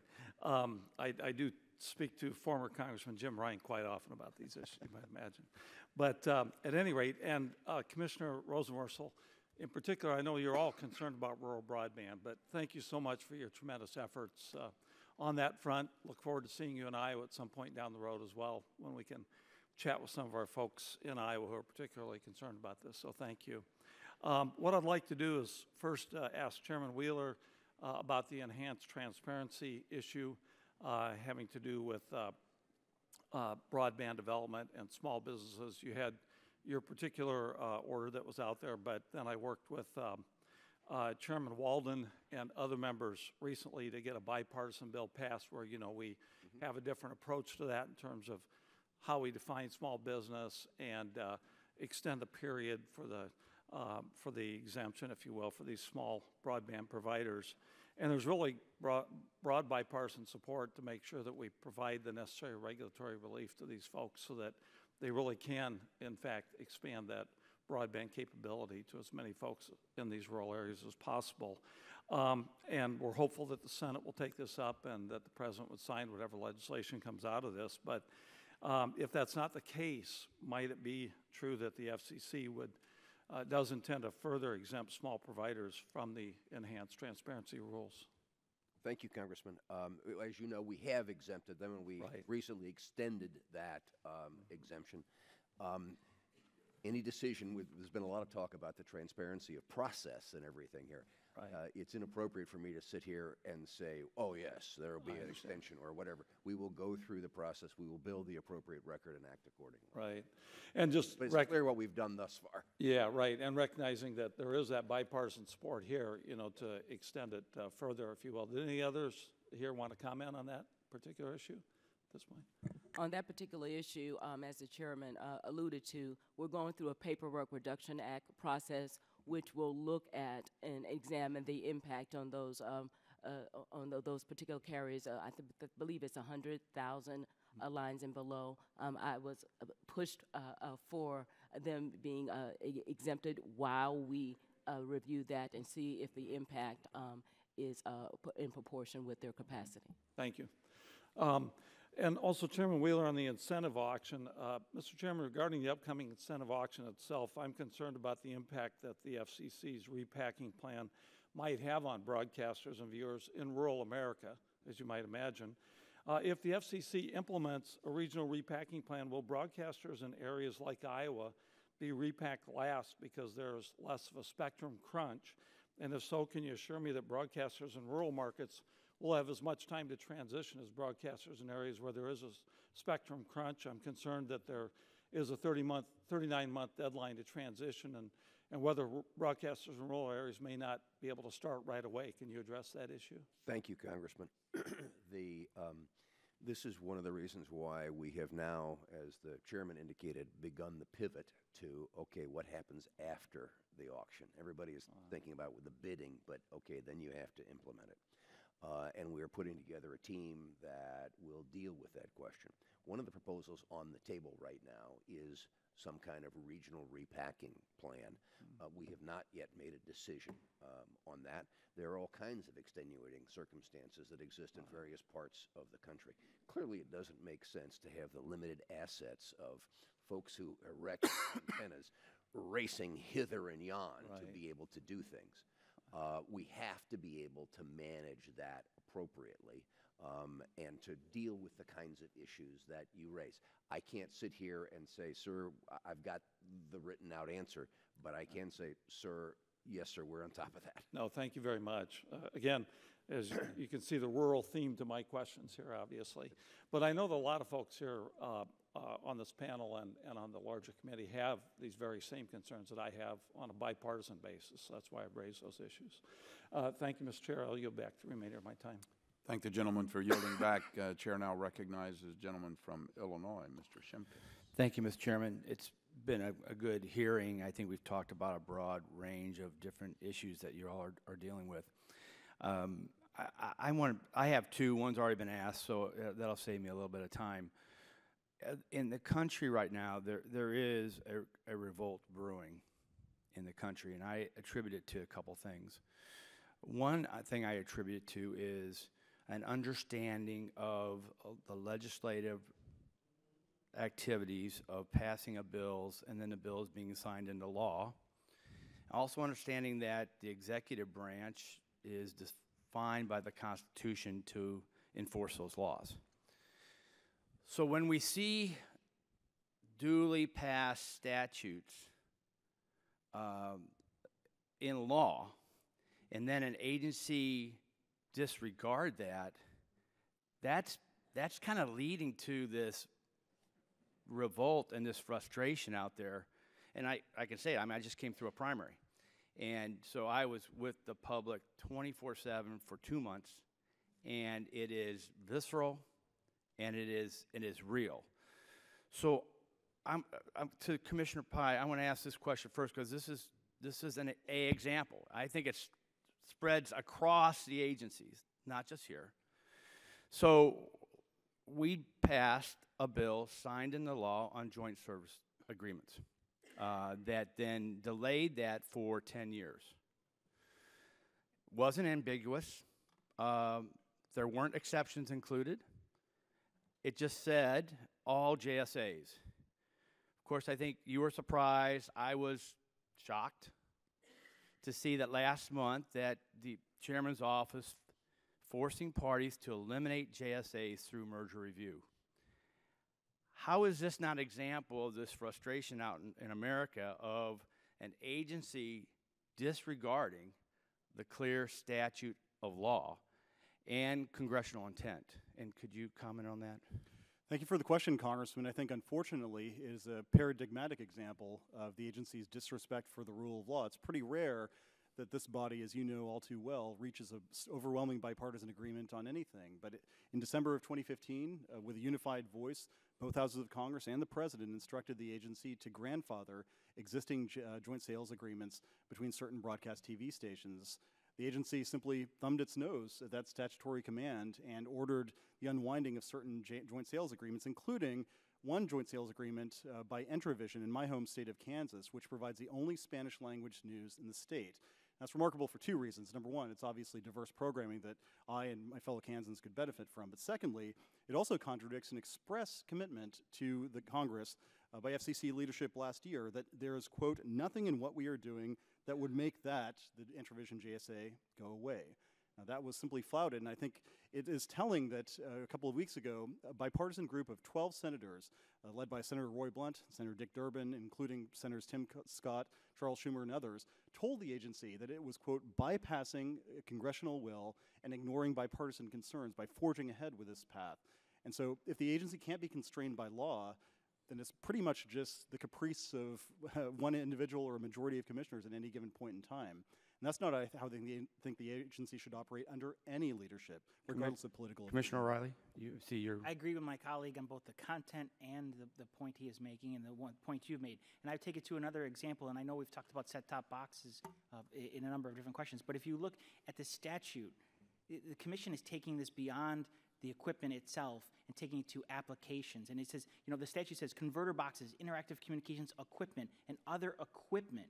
And yet we're taking it to applications. So first we take equipment to interpret to be software, and then software goes to applications. So applications have nothing to do with the set-top boxes that they operate today, will be covered by our rules. Yeah, and I just want to end on this, because this kind of also talks about this aspect. I am very concerned about this, the FCC process debate and the opening statements on that. Because maybe some of the things that have occurred, had there been an open process, you know what, I would call on the commissioners to enact civil disobedience and disregard the chairman's edict. And if the chairman can speak to people any place, any time on something coming down, I would challenge you. I did some research. No one's done that yet. But by golly, if there's ever a time to fight for transparency and the rule of law, it's now, it's in this environment, and I would encourage you to do that, and I'll yield back my time. Thank the gentleman for yielding back. Now recognize the gentlelady from Colorado, Ms. Diaz. Thank you so much. As a former constitutional lawyer, I was really quite dismayed to hear Commissioner Pai's testimony about that the commissioners are prohibited from commenting on future rules. And Chairman Wheeler, someone asked you that question. I didn't quite get the answer. So I'm going to ask you a series of questions, and I'd like you to help me clarify this. Under the current rules of the FCC, commissioners are prohibited from releasing the language of pending rules until they're voted on in the proceedings. Is that right?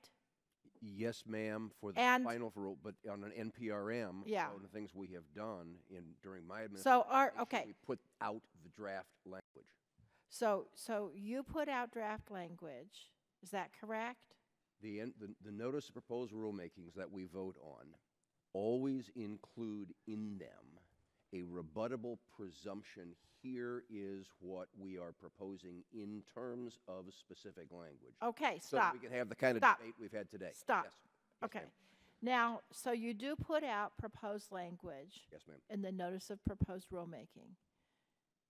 Then you debate on it and you vote on it. Yes, and then the rule is released, right? Yes, ma'am.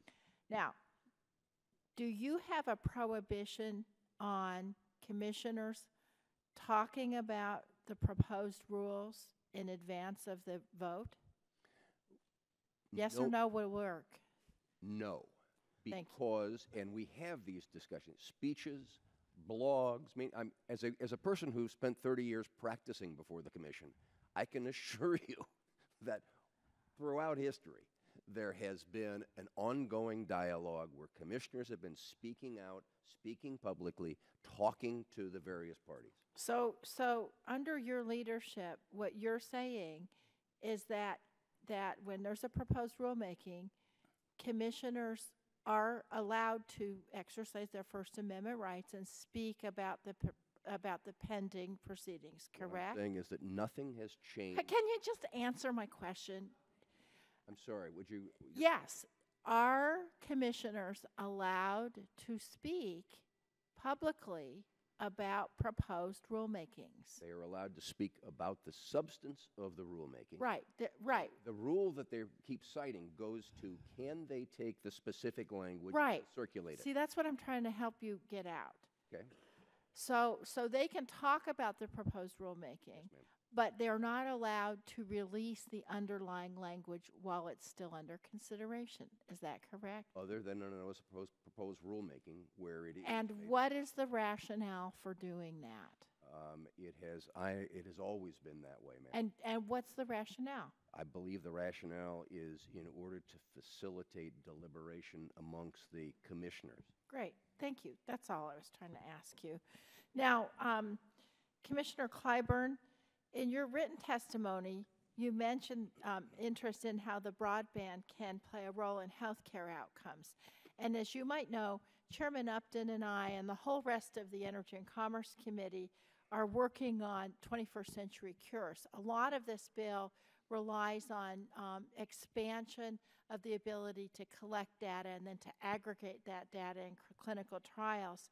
And so I just wanted to let you know that I think what you're talking about is really important, and I think we need to be working together to make sure that we can get these benefits all around the country, because part of the whole process with this big data and healthcare research is to get a much bigger diversity, both geographically and ethnically, of people who are involved in clinical trials.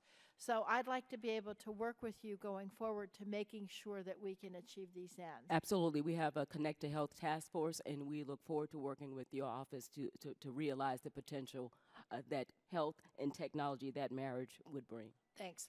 So, you know, I've got a few seconds left. Let me just go back to what I was talking to Chairman Wheeler about, because what I was trying to get out of him is this.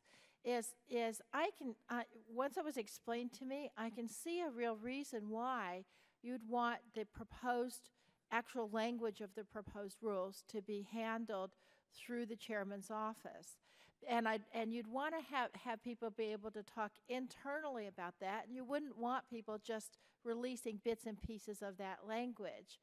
But I agree with that, but I also think it's important that the commissioners can exercise their First Amendment rights without releasing that language. And I think that's what's happening now. So I think we just need to, everybody take a deep breath and step back and try to have a little bit more comity on the whole commission. Thank you.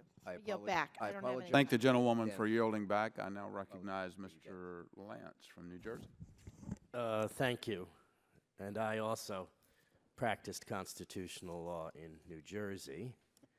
And so I would like to ask Commissioner Pai and Commissioner O'Reilly to comment on the colloquy between my colleague, Congresswoman DeGette, and the chairman.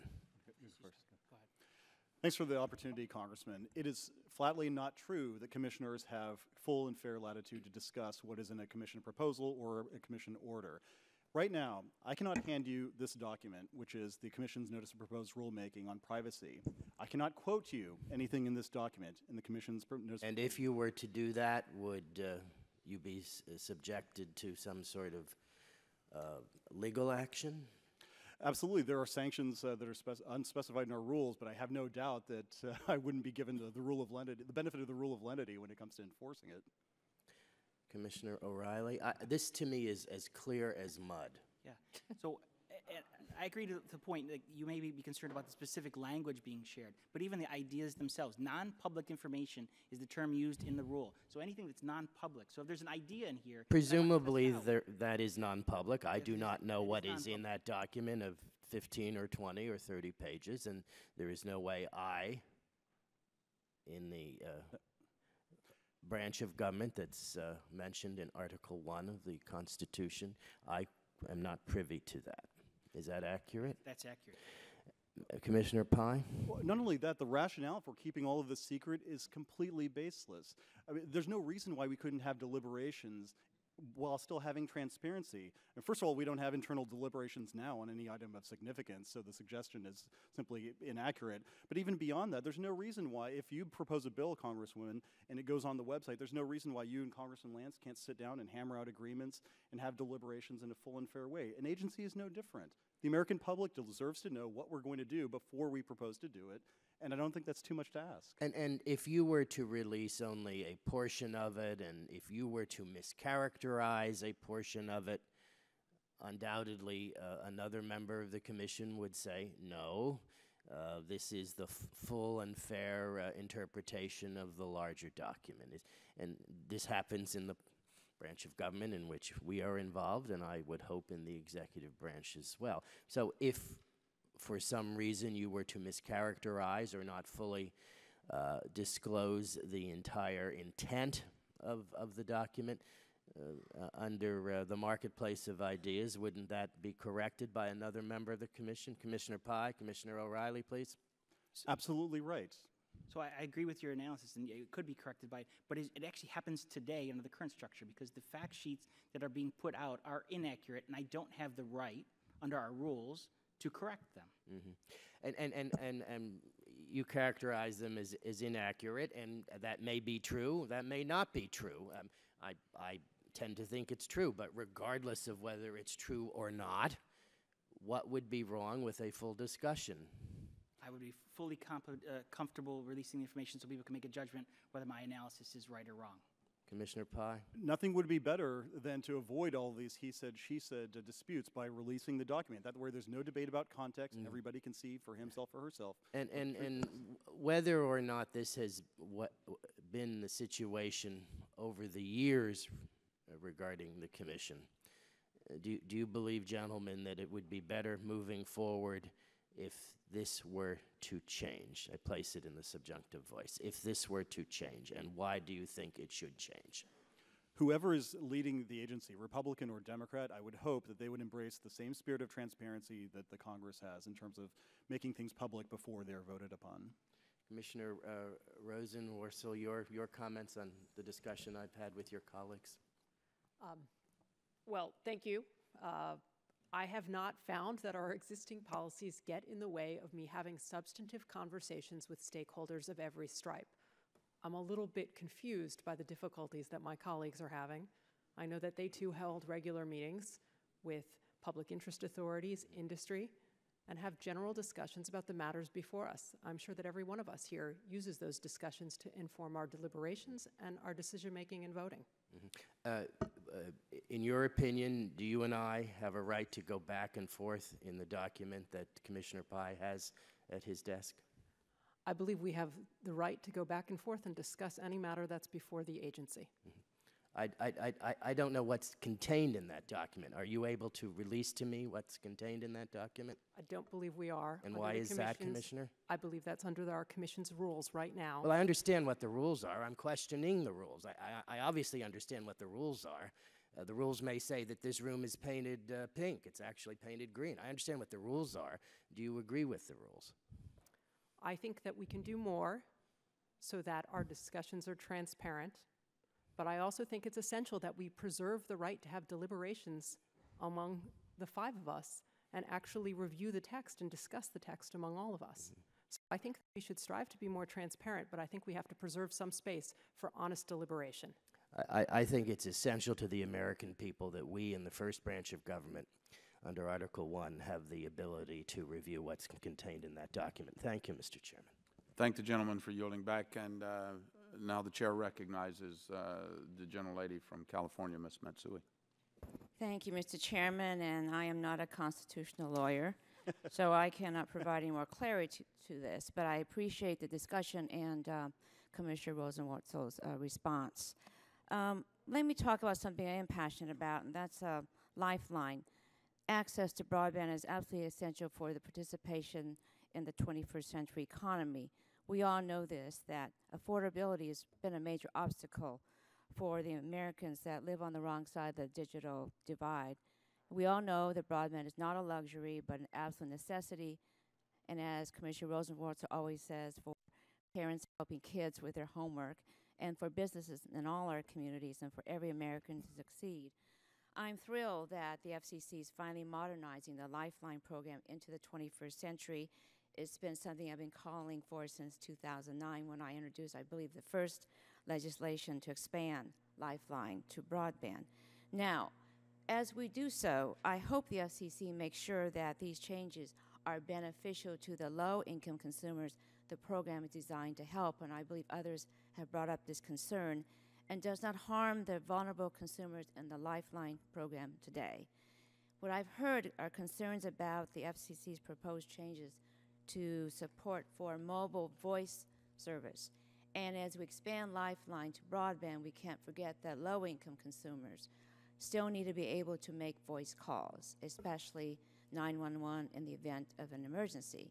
Chairman Wheeler, quickly, can you explain the proposed changes you are making to Lifeline support for mobile voice services? Thank you, Congresswoman.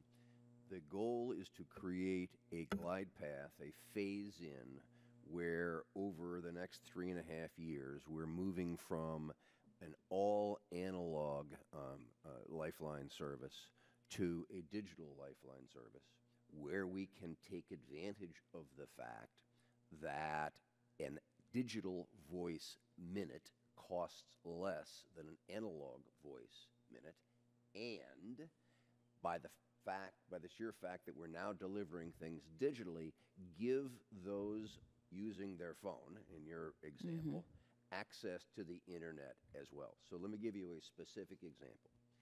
We are talking about 2 gigabits of data being the minimum threshold in 2018 as we phase in. 2 gigabits of data for the existing price would be giving the consumer access to 1,700 web pages and 900 minutes of voice talk. There are 50% of the existing Lifeline users use less than 100 minutes. 2/3 use less than 200 minutes. So what we're talking about here is a quantum leap in the ability to have access to minutes and this incredible ability to access the internet. Okay. Commissioner Clyburn, do you think that you've struck the right balance here? We are still deliberating.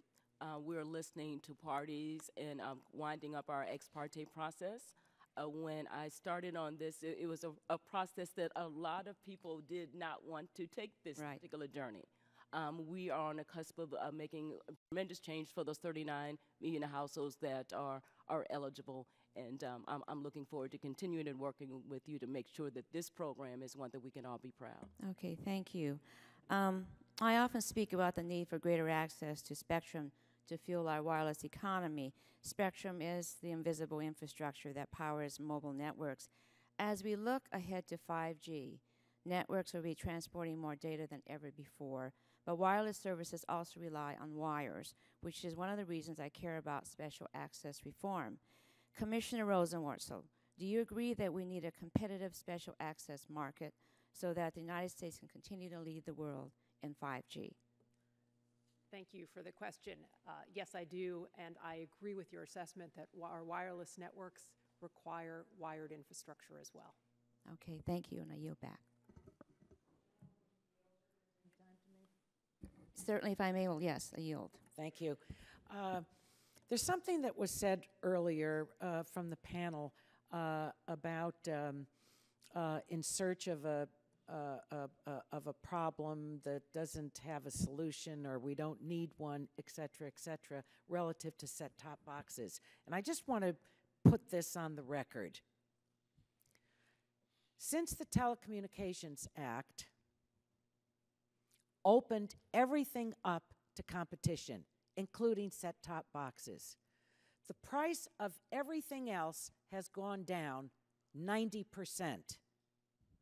The increase of fees for set-top boxes has increased by 185%. And it's consumers that are picking up the tab. And it is essentially a monopoly.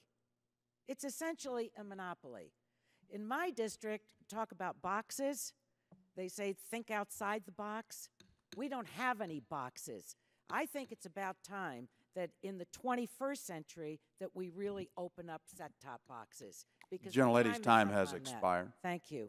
The chair now recognizes the gentleman from Texas, Mr. Olson. I thank the chair and welcome to our FCC commissioners. Happy birthday, Commissioner Clyburn. Thank you. Commissioner Rosenworcel, did you have a chance to go by the County Line Barbecue at South by Southwest out there on 2222? No, but I went to Salt Lick. You have to come back. And Commissioner Pye brought up the NCAA March Madness. Our chairman did that as well. I'm a proud Texan, guys. I have to tell you, the Aggies from College Station, Texas A&M University, had the greatest comeback ever in college basketball. Down 12 with 39 seconds left, double overtime, and moving on. So we'll play Kansas, maybe in Houston, for the Final Four. My first question is about privacy, and it's for you, Commissioner Pye and Commissioner O'Reilly. The purpose of the NPRM is to get input from the stakeholders before drafting and passing a rule. Input before. There are no conclusions.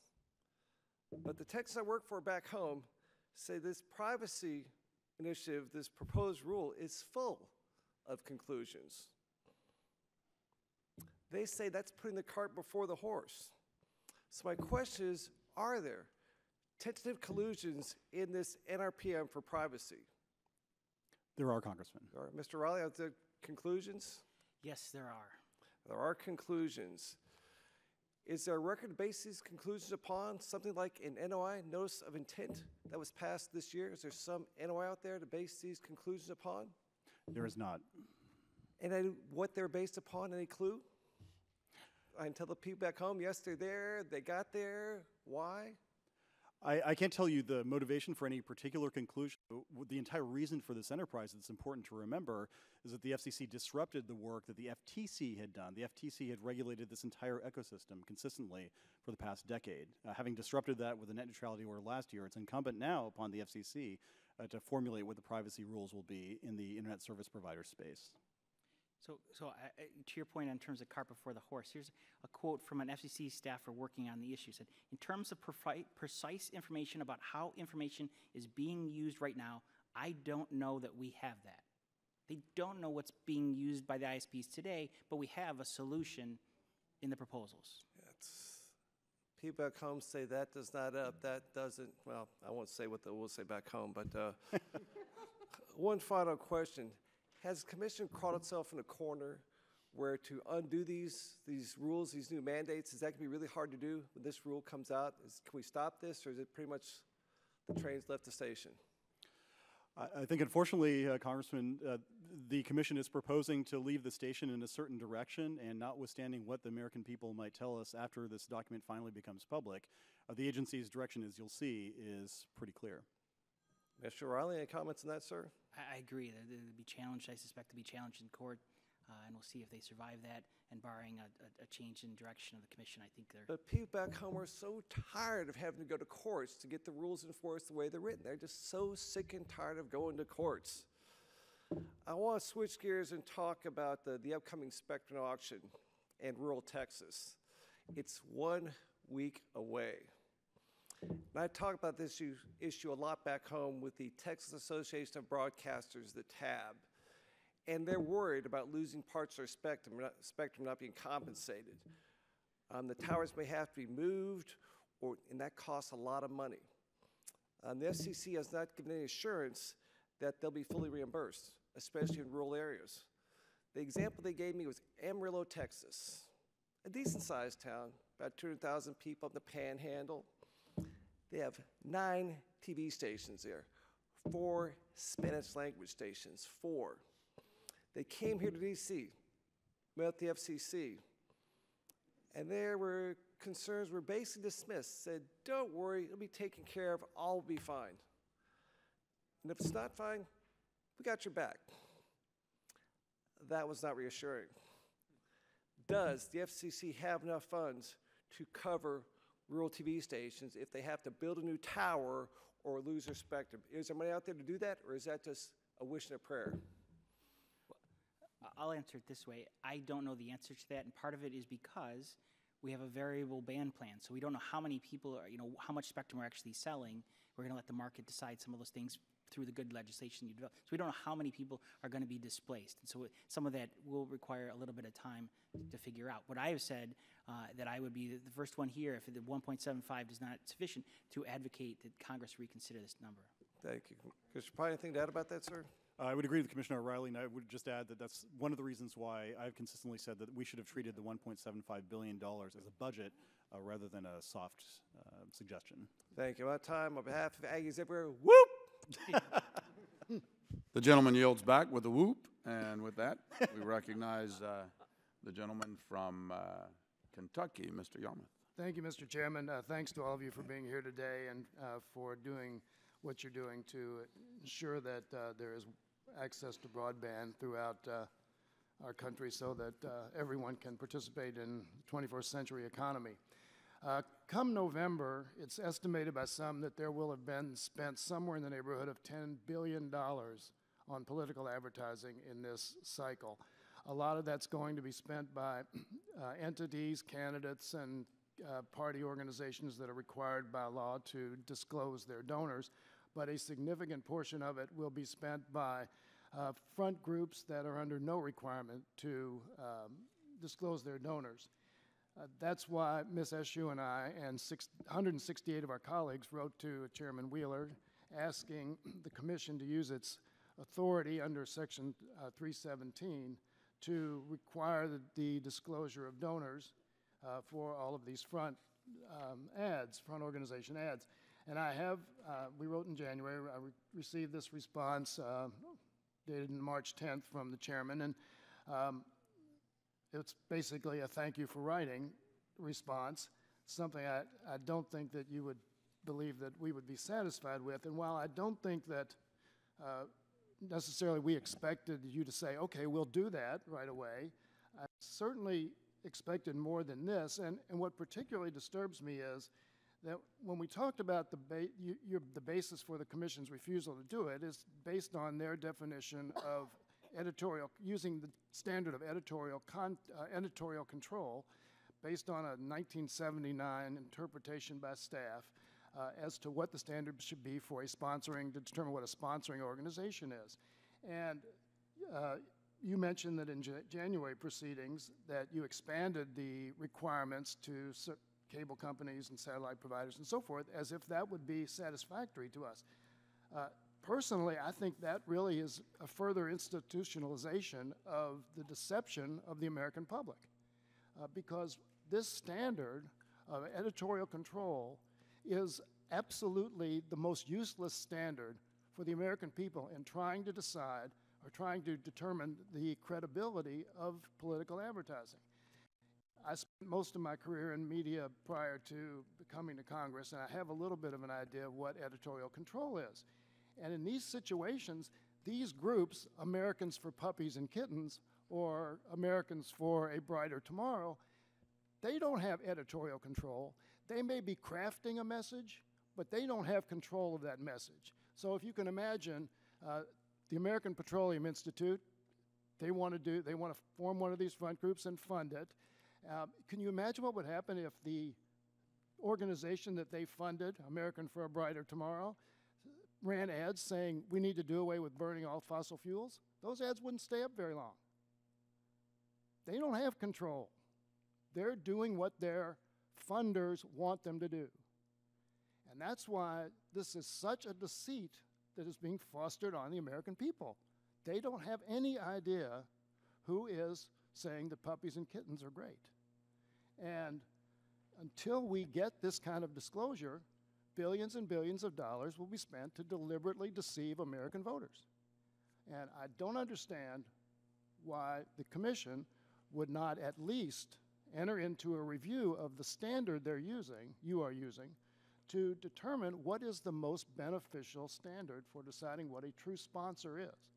Sponsor is who pays for it. And in this situation, those entities that are paying for it are not willing to be public, which is why they're using the facades that they're using. So in terms of the public interest, in terms of a vital and open democracy and a transparent democracy, I would request, first of all, I would reassert our request to take action, but short of that, I would hope that maybe we could meet with Commission staff to talk about this whole notion of editorial content and exactly what their perception is of, editorial control, and see exactly what their perception of editorial control is. Because as a former editor, I know who has control of the editorial process, and I know who has control of the advertising process. And this would be like Coca-Cola saying, we're running an ad, pro soft drink ad, and you said, okay, they have to say paid for by Ogilvy and Mather or Leo Burnett or one of the advertising agencies instead of Coca-Cola. So I hope you'll reconsider this decision and work with us to do something that's more sensible. And I yield back. Thank the gentleman for yielding back. Chair now recognizes the gentleman from Illinois, Mr. Kinzinger. Well, thank you, Chairman, and thank you all for being here. I know it's like Christmas Day for you when you get to come before us, so appreciate having you. Thanks for your service. Mr. Chairman, Chairman Wheeler, we've had conversations in the past regarding the rate regulation bill that I introduced last year. And at the time of our initial conversation, there was a lot of concern regarding the authority your commission possesses, but chooses to forbear for the most part in regards to rate regulation, and I appreciate the forbearance of that. I want to make that clear. During that conversation, we talked about putting into statutory law a phrase that would ensure yours and future commissions do not have the ability to set out retail rates on broadband internet, which I think is an important role for Congress to play, to have a voice. But now, since the time of our original conversation, you, along with many of our colleagues on this committee, have said that the bill I introduced is far greater than what it seems, and that it could end the ability of the FCC to regulate a plethora of other activities that were not in the bill. And I understand those concerns, and I'm willing to work with anyone that's willing to work with me to ensure that the intent of the bill is moved forward in a reasonable manner. Following a number of conversations and negotiations with members on both sides of the aisle, we passed what I think was an excellent amendment to the bill during our recent markup to ensure that a number of issues brought forward by our colleagues and yourself were specifically exempted from adding or detracting from the current FCC authority. Now, not more than a few hours after we passed that bill out of committee, you were in front of another committee in Congress where the same issue was brought forward. In that hearing, I have the transcripts actually, you again stated that we will not regulate broadband rates. Again, I appreciate that. And you then said that you would be willing to offer your assistance to Representative Crenshaw in developing legislative language on this topic. More specifically, you agreed to provide them with language and assistance within a couple weeks from the date of that hearing, which was March 15th. Would you be willing to provide that language to our committee when it's completed, which will be around March 29th? Yes, sir. Okay. I'd also want to clear something up. In our recent markup on H.R. 2666, a letter from you was entered into the record in which you go to great length to explain why my bill is inconsistent with your comments before a Senate Appropriations Committee.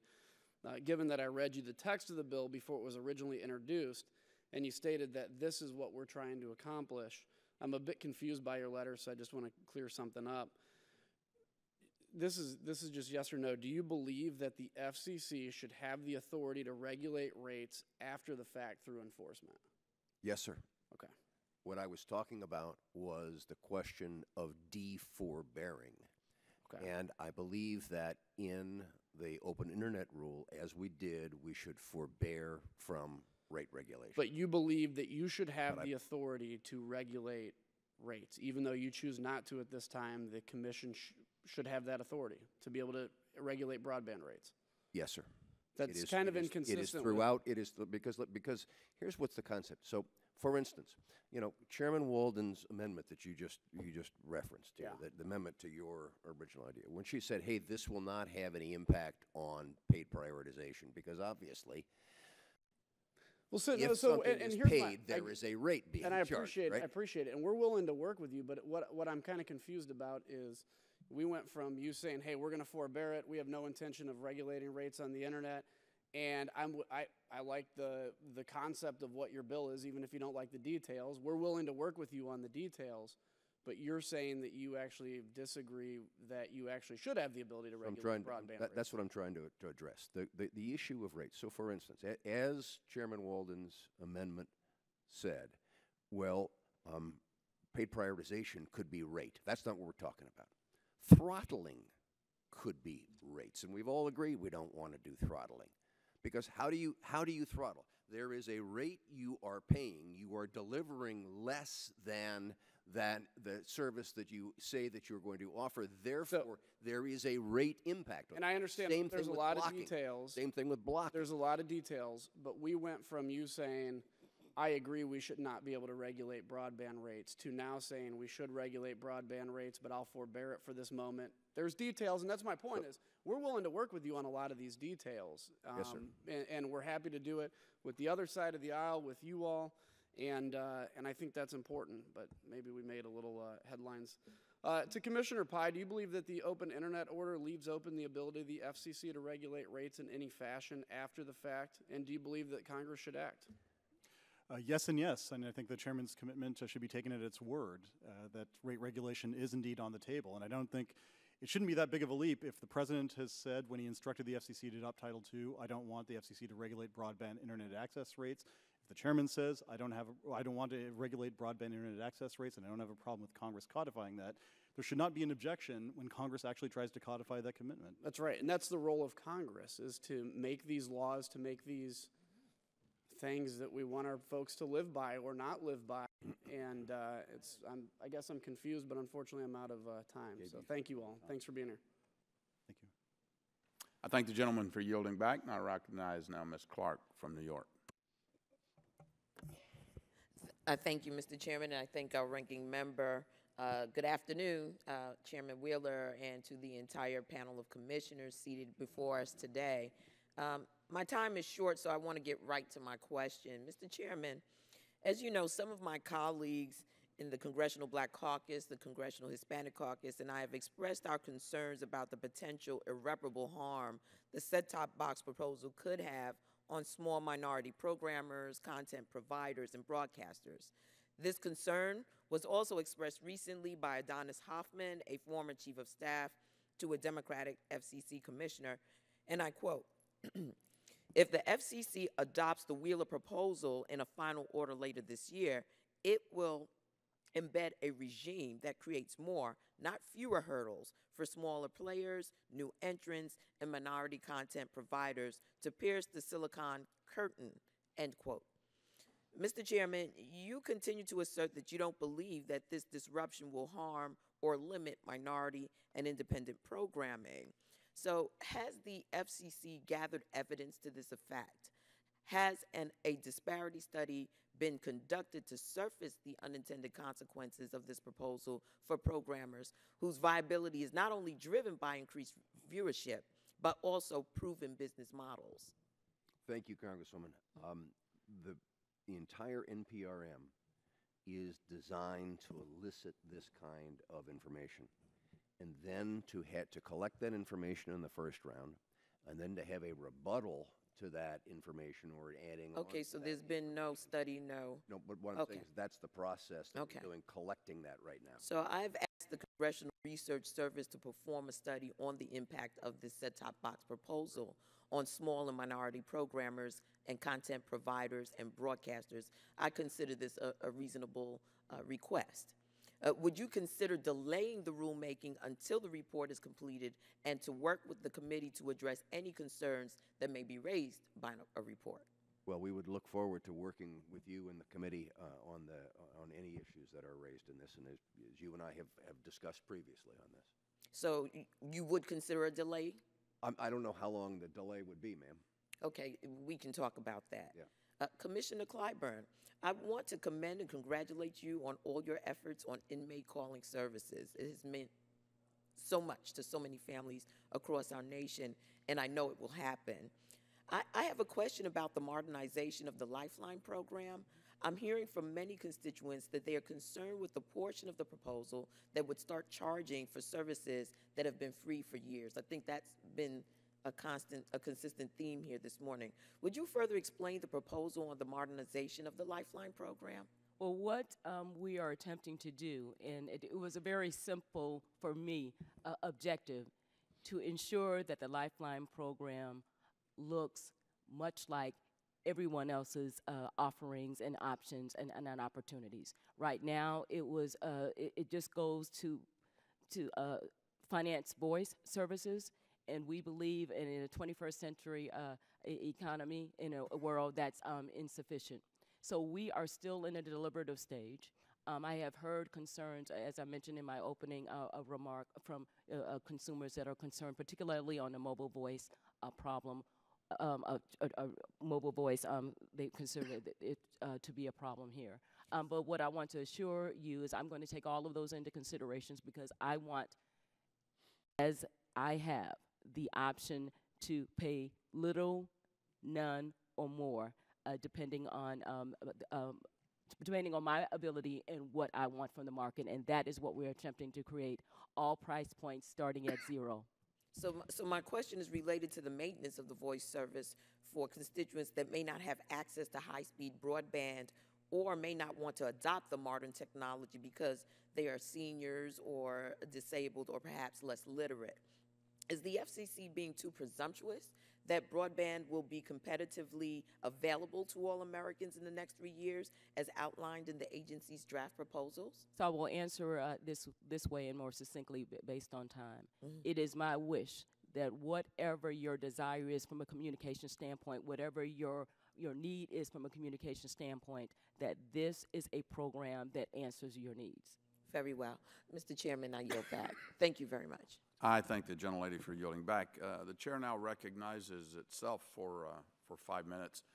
Chairman Wheeler, recently I was shown a quote attributed to a former venture capitalist, you, regarding the FCC's regulation of what was then a cutting-edge, innovative service.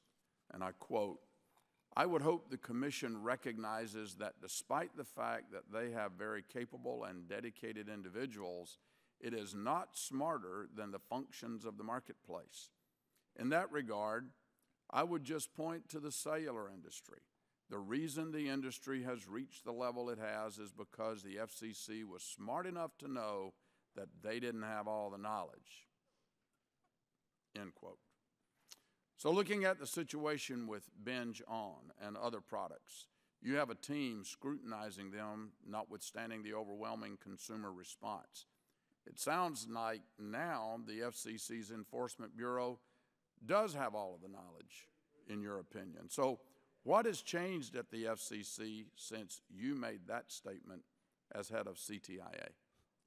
Well, far be it from me to challenge the wisdom of that previous statement, Congressman.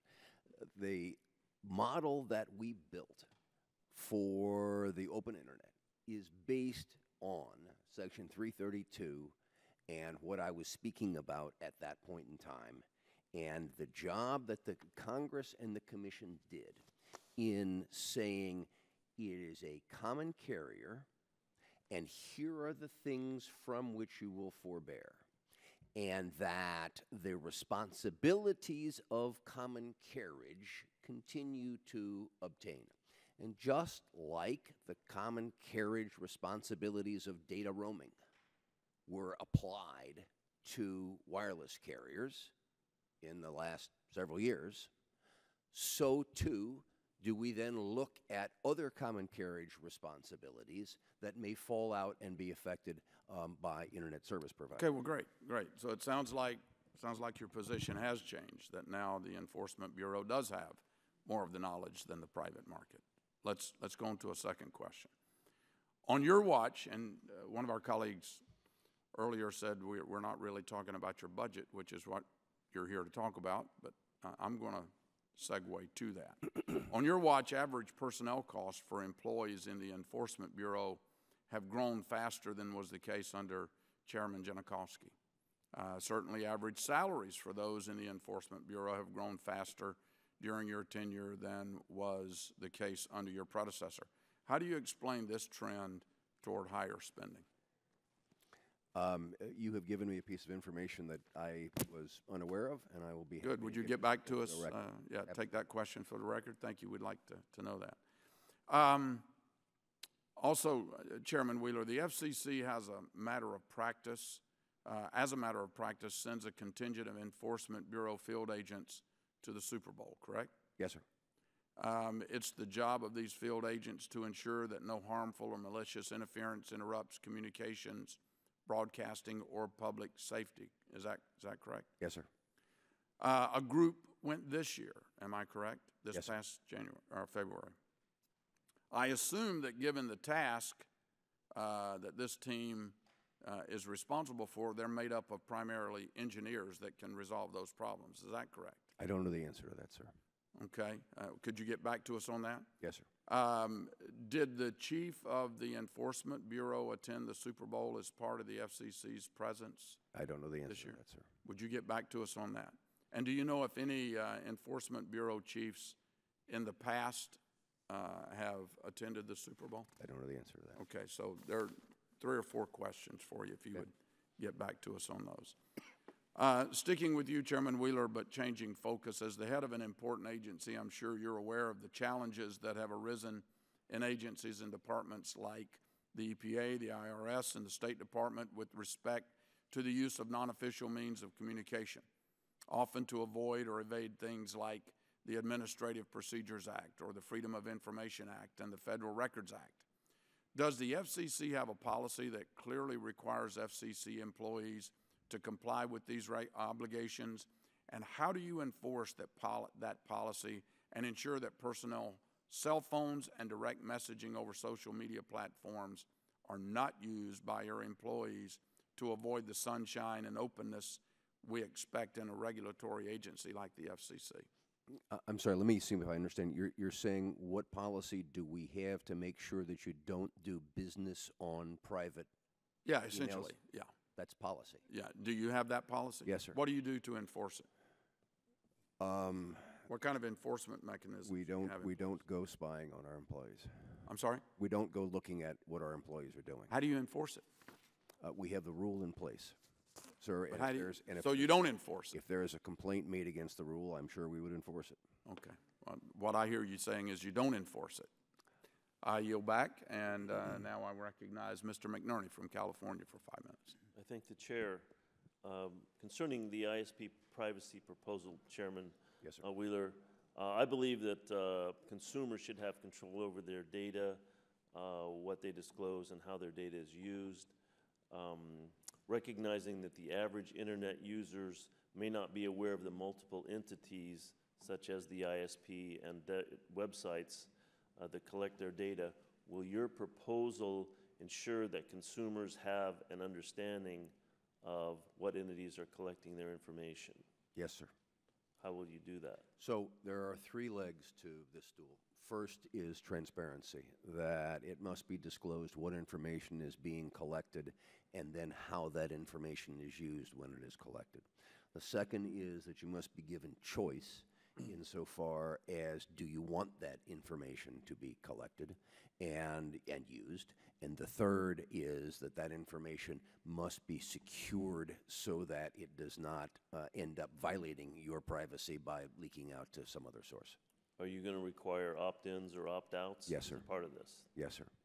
So the consumers will have to opt in or opt out depending on what they want. Any information that is collected by an ISP that may not be distributed to a non-ISP, in other words, may not be sold to an advertiser or somebody like this without the opt-in consent of the consumer. Thank you.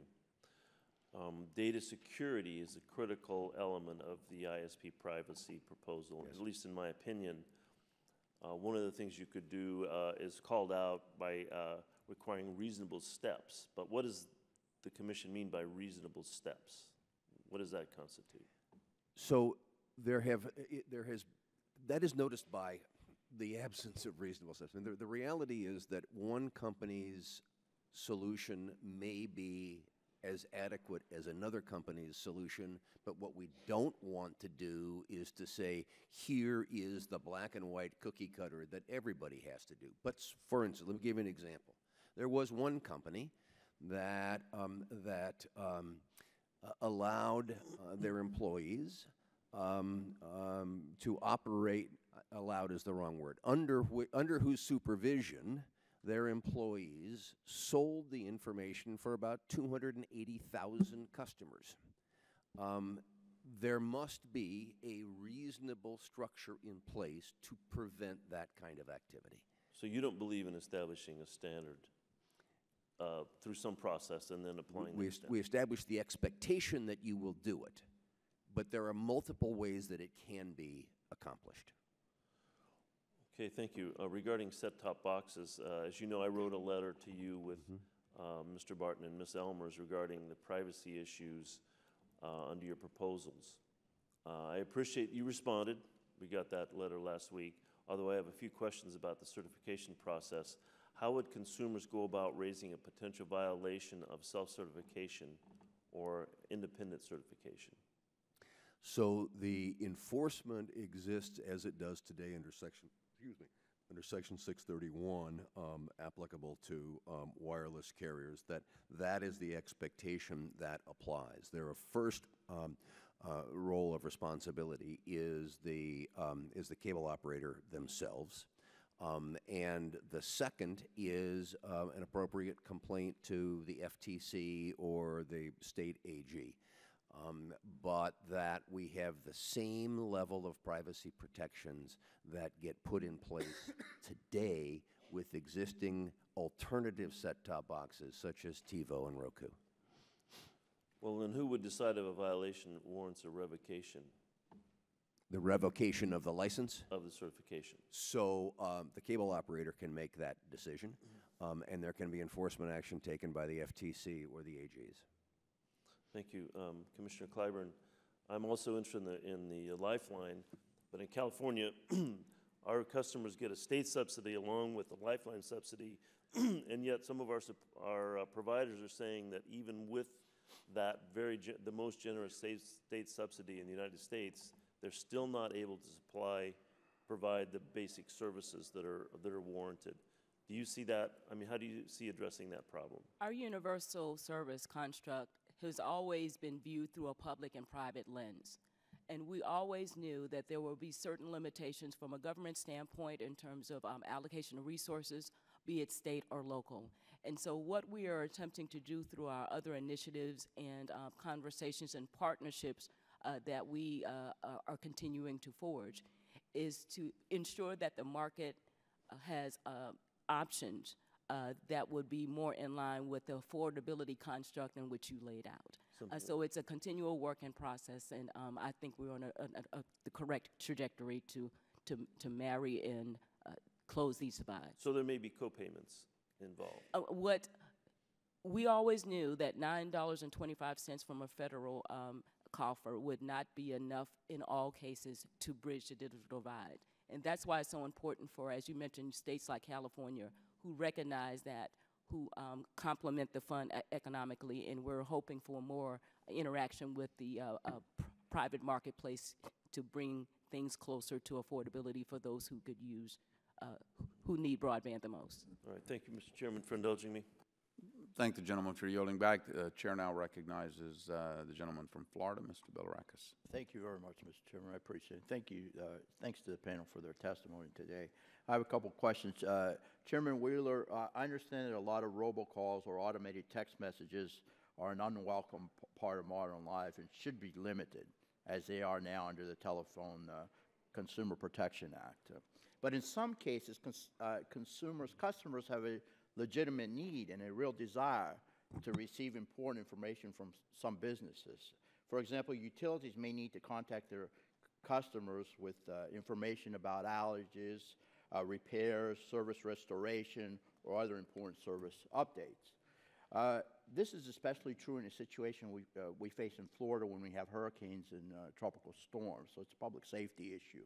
I understand there's a petition from electric and gas utilities currently pending at the Commission to clarify that the TCPA does not apply to non-telemarketing informational communications from utilities to their customers. Does the Commission plan to act on this, or can you comment on the status of the petition, please? Thank you, Congressman. I'm unfamiliar with that specific petition. We're dealing with several issues that come out of TCPA. I'd love to get back to you with an answer. Please do. Please do. Thank you. Second question for Chairman Wheeler. We recently had FirstNet up here along with your Public Safety Bureau. One of the things we discussed was a level of coordination between FCC and FirstNet on closing FCC field offices, since the field agents play a critical role, I'm sure you agree, in resolving interference to public safety communications. Yet, I still don't have a clear answer to my question. Was there any consultation between FirstNet and the FCC about reducing the size of the field office presence? And a simple yes or no. I don't believe so, sir. You don't believe so? Correct. And that's probably a no. Is that correct? Yes, sir. Yes, okay. But to the best of my knowledge. All right. Okay. Commissioners Pai and O'Reilly, the market definition in the chairman's set-top box proposal seems divorced from the reality of how consumers watch video today. The video market already competes for consumers, giving numerous viewing options based on single programs, channels, or bundles. Isn't the FCC's market definition backward-looking, considering where the market is going? What do you think? Congressman, I agree with that characterization. I can't put it better than former chairman of this committee, Henry Waxman, who said just yesterday that this is a 20th century solution to a problem that the market is already solving on its own. I agree. Commissioner O'Reilly, please. I agree. Thank you. Next question for the entire panel. Is the Commission worried about all the automated telephone dialing system cases being decided in court on a case-by-case basis? Should the Commission revisit the definition and help to bring clarity to the issue so that businesses can have clearer guidance? We'll start with the chairman, please. We had thank you, Congressman. We had a large proceeding on that within the last 6 or 8 months, and what we are trying to hew to is the specific language that is in TCPA that says that insofar as wireless calls are concerned, the wireless subscriber has the right to determine whether or not you get called. Commissioner Clyburn, please. So I interpreted and hopefully my interpretation is in sync with the spirit of your question. One of the things that we recognize is that every situation is different, and we must have the capacity when it comes to intake of those calls and complaints, which are huge. They're large in numbers, that we have the capacity to compartmentalize them and address them. So how we look at them in mass, there are a lot of commonalities to many of these calls, and we will address them in such a manner that would be in sync with that. Thank you. Any other commissioner wish to comment? As the chairman alluded to, we did address auto dialer capacity in the summer of 2015 in our most recent decision under the Telephone Consumer Protection Act. But if I could make one point, it would be a plea. This is a law from 1991, and one of the challenges that the agency has right now is we are taking all sorts of technologies that did not exist in the early 90s and trying to figure out how to fit them into this old law. We are, as a result, struggling with more robocalls for consumers and more challenging lawsuits for companies that never intended to be on the wrong side of the consumers they're calling. Commissioner Pai, should the commission revisit the definition and help to bring clarity to the issues so that businesses can have clear guidance? Without question, Congressman, but in the absence of the commission doing that, and I don't see any indication that it will, I think, as Commissioner Rosenworcel pointed out, it would be helpful for Congress to update the Telephone Consumer Protection Act. One of the strange situations we find ourselves in now is, on one hand, having perverted the definition of auto dialer to include everything more sophisticated than the rotary phone, all these legitimate businesses are now seeking a special exemption from the FCC, from the TCPA's strictures and the various class actions that are sure to follow. At the same time, the administration is exempting entire categories of favored robocallers, such as government student debt collectors, the prison payphone industry, and others. They get a pass, whereas a lot of these legitimate businesses don't. That's an untenable state of affairs. Commissioner O'Reilly? So I'll just say I agree. I think the definition was wrong at the time, and we should clarify. Thank you. You're back, Mr. Chairman. I appreciate Thank it. the gentleman for yielding back, and the chair now recognizes the gentleman from Missouri, Mr. Long. Thank you, Mr. Chairman. And before I give my remarks, I'd like to just, along with many others, send out thoughts and prayers to the victims of the tragedy in Brussels today, including a U.S. service member and 4 of his family members that were injured, and 3 Mormon missionaries who were also injured, 2 of which I know are Jason Shavitz's chairman of Oversight and Government Reform, constituents of his.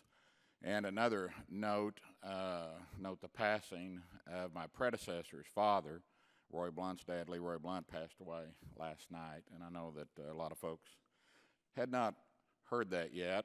And I want to add to the accolades, even though he's not in the room, that everyone's been throwing out to Ray Baum today. And, you know, after he wrote Wizard of Oz, I thought he'd be done. You know, I thought he could live off his residuals. But Ray is a great guy. And I came to Congress from a different background than most. I was an auctioneer and a real estate broker for over 30 years. So I'm a salesman. And a salesman has to be upbeat, optimistic, open. And Ray, I've never seen him in a bad mood. He's always upbeat, optimistic, and open regardless of the challenge. So I wish him the best of luck over at the NAB. And I just realized out in the hall that he is 1 week younger than I am. Now, I know you can't tell by looking because I look younger than him, I'm sure. But anyway, congratulations to Ray on his move. Commissioner Rosenworcel, I want to commend you on your trip down to Austin, promoting the broadband to rural areas, which is a very, very key object or whatever that we've been working on, that we need to work on. I too spoke in Austin and participated in a panel 10 days ago today on that very subject, on delivering rural broadband to the rural areas, which for the students and their studies and everything, it's critical that we get that done. So I just wanted to congratulate you on your trip to Austin to promote the same thing. Chairman Wheeler, in the spirit of John Dingell, I'm going to ask you for yes or no answers to my questions. I've got a few here. I don't have a lot. But Chairman Wheeler, I'd like to focus this morning, or this afternoon, I guess it is now, on your treatment of television joint sales agreements known as JSAs. I don't know if you're aware, but there's a JSA in my district between TV stations KSNF and KODE in Joplin, Missouri. And it was because of this JSA that KODE was able to buy Doppler radar, which at the time was obviously a benefit to the Joplin community. But in 2011, when the EF5 tornado ripped through Joplin, killing 161 people in a town of 50,000, So everyone knew someone from that tragedy. When I ripped through Joplin, there wasn't anything much more important to my community than the Doppler radar, which tracked a multiple vortex tornado, stayed on the ground for 6 miles, and the reason KODE was able to afford this piece of weather equipment was because of the JSA. Now, I've got to admit that I was pretty frustrated with the FCC when they made the decision back in 2014 to basically outlaw JSAs, especially when I saw firsthand the difference they can make to small and medium-sized markets like Joplin.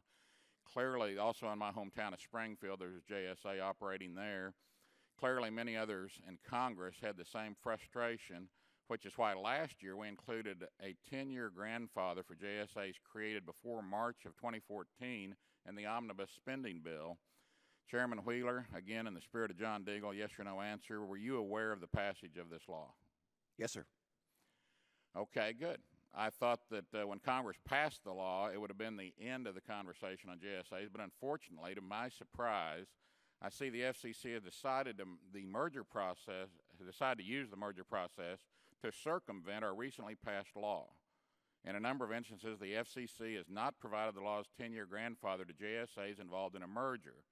Is that correct? Yes or no? No, sir. That's not correct. That is not correct. I'm aware that me to explain? I'm aware that you argue that there's long-standing precedent that gives the FCCs the right to modify new licenses. Have you read the language in the omnibus bill that grandfathers JSA? Yes, sir. Can you tell me if the omnibus language includes any exceptions to the 10-year grandfathering of JSAs? It talks about licenses. Yes or no? Can you answer yes or no for me? Does let me repeat the question, and I'd like a yes or no. Can you tell me if that omnibus language includes any exceptions to the 10-year grandfathering of JSAs? In the definition of license? Yes or no? Can you give me yes or no? That's a simple question. Yes. Thank you. Did the language include any exception in the case of merger reviews or FCC precedent? Yes or no? Yes. And in the case where the FCC precedent that conflicts with a federal statute, which trumps, isn't the statute? It's in the statute, isn't it? The statute does not conflict. It appears others were surprised as I was with your interpretation of the statute. Recently, the 12 bipartisan senators representing a full political spectrum from Senator Schumer in Durbin to Senators Blunt and Wicker sent you a letter telling you the congressional intent of that omnibus language, namely to grandfather all JSAs created before March 14. And you are in receipt of that letter. Yes Yes, or sir. no? Okay, I yield back. Thank the gentleman for yielding back. The chair now recognizes the gentlelady from North Carolina, Ms. Elmers. Thank you, Mr. Chairman, and thank you to our panel. I am going to continue the tradition that we are carrying on here of Congressman Dingell. And Chairman Wheeler, as you know, I have legislation requiring the FCC publish any rule changes on their website within 24 hours, H.R. 2589. Transparency has been a priority for this administration, so I find it strange that some have balked at this proposal. To that end, I'd like to ask you a few yes or no questions. Does the FCC have the ability to publish rule changes online within 24 hours? Yes. They do. So you confirm that within 24 hours we will be able to publish that information at the FCC? You're asking the question, do we have the technical ability to publish within 24 hours? And your answer is yes, Yes. correct? Yes. Thank you. Now, I want to move on to another subject. Chairman Wheeler, I've been a little disturbed to read about the FCC's, quote, anti-business bias in a recent Hill article. The commissioner's job is to ensure that the communications marketplace is functioning to promote benefits for consumers and not to be beholden to radical special interest groups. Are we really listening to the wide range of stakeholders involved in the FCC matters, or is there a real bias, as been pointed out in this article? Yes and no. Yes and no? Yes, I'm no. There were two questions there. One was, am I listening, and the other, is there a bias? Yes. So yes to you are listening, and yes, no I'm to listening. the bias. No, there's Thank a bias. you. Okay.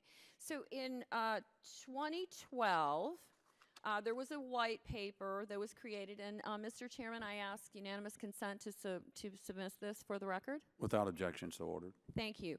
It was a white paper on video reform from one of these groups, a special interest group called Public Knowledge, which seems to indicate that you're listening to very few voices. I look at the executive summary and find that there are 4 recommendations listed here that you have basically initiated by your administration. And I'll go through a couple of them as time allows. One, the FCC should issue a declaratory ruling that multi-channel video programming distributors, goes on to say, may not engage in unfair methods of competition or deception acts and practices with regard to online video distributors. You started at this process to that question. Have you not started that process? I'm sorry. I'm confused. I wasn't chairman in 2012, and I'm kind of. You were part of the FCC at that time, though. No, ma'am. You were. I was a businessman then. Okay, in 20. But basically, the point I'm making is in this 2012. Not that you were there in 2012. This white paper was generated in 2012. The point I'm trying to make is that you are adhering to this white paper. I'm sorry, ma'am. I'm unfamiliar with that white paper.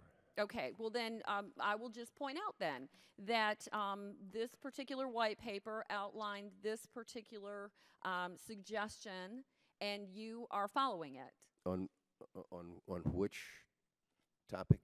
Okay, I will read it again for you. Recommendation? The FCC should issue a declaratory ruling that multi-channel video programming distributors, and it goes on to say, may not engage in unfair methods of competition or deceptive acts and practices with regard to online video distributors. And that's part of the white paper. You started this process with questions to that practice. Is that not true?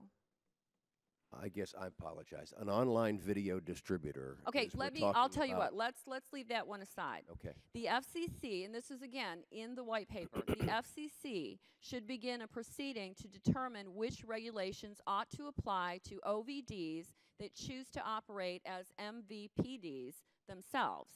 You have begun this rulemaking as well, have you not? Thank you. I have proposed and then have not. Yes or no? Yes or no? Have not moved on. Okay.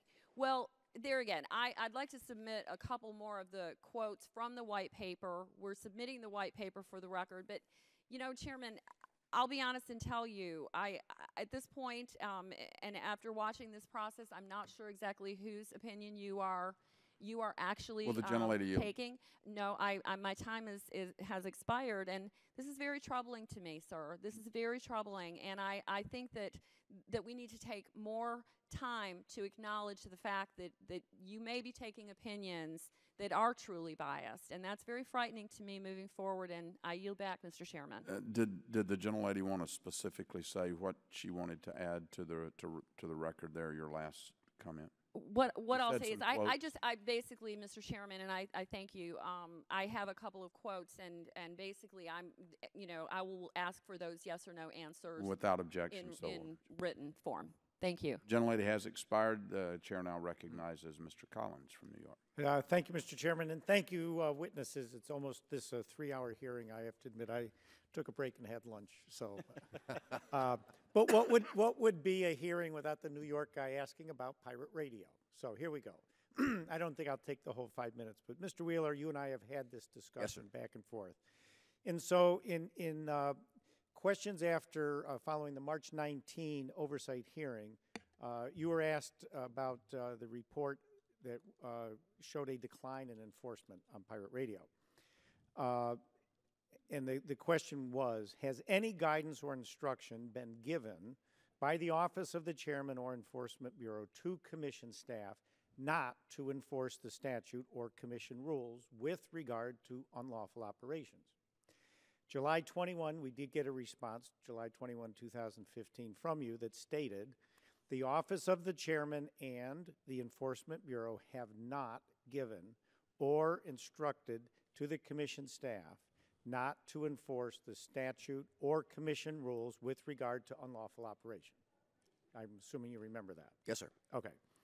So 1 week later, July 28th, we spoke again in this hearing, and I asked you if there was any truth to the reports, to the suggestion that the FCC had actually directed field offices to step down and back away from an enforcement. You responded, and I quote, "I have heard that," and you further added that any such command did not come from you. Okay, sir. So, last December, the existence of an internal email within the Enforcement Bureau, this was last December, was disclosed that in October of 2014, the staff of the Bureau's Northeast region was informed that the FCC's response to pirate radio operations was being scaled back, and the Enforcement Bureau would not be issuing notices of apparent liability to the majority of individuals engaged in such unlawful behavior. So my question is, since that disclosure came forward last December, have you looked into that directive? I have not looked into that, which I maybe had, was not compos mentis or something at the time. If you've read that into the record, I do not remember that. But I have taken serious interest in pirate radio. And I'm told that about 20% of the activities of the Enforcement Bureau are directed to pirate radio, that we've had about 130 enforcement actions last year, that we continue on that.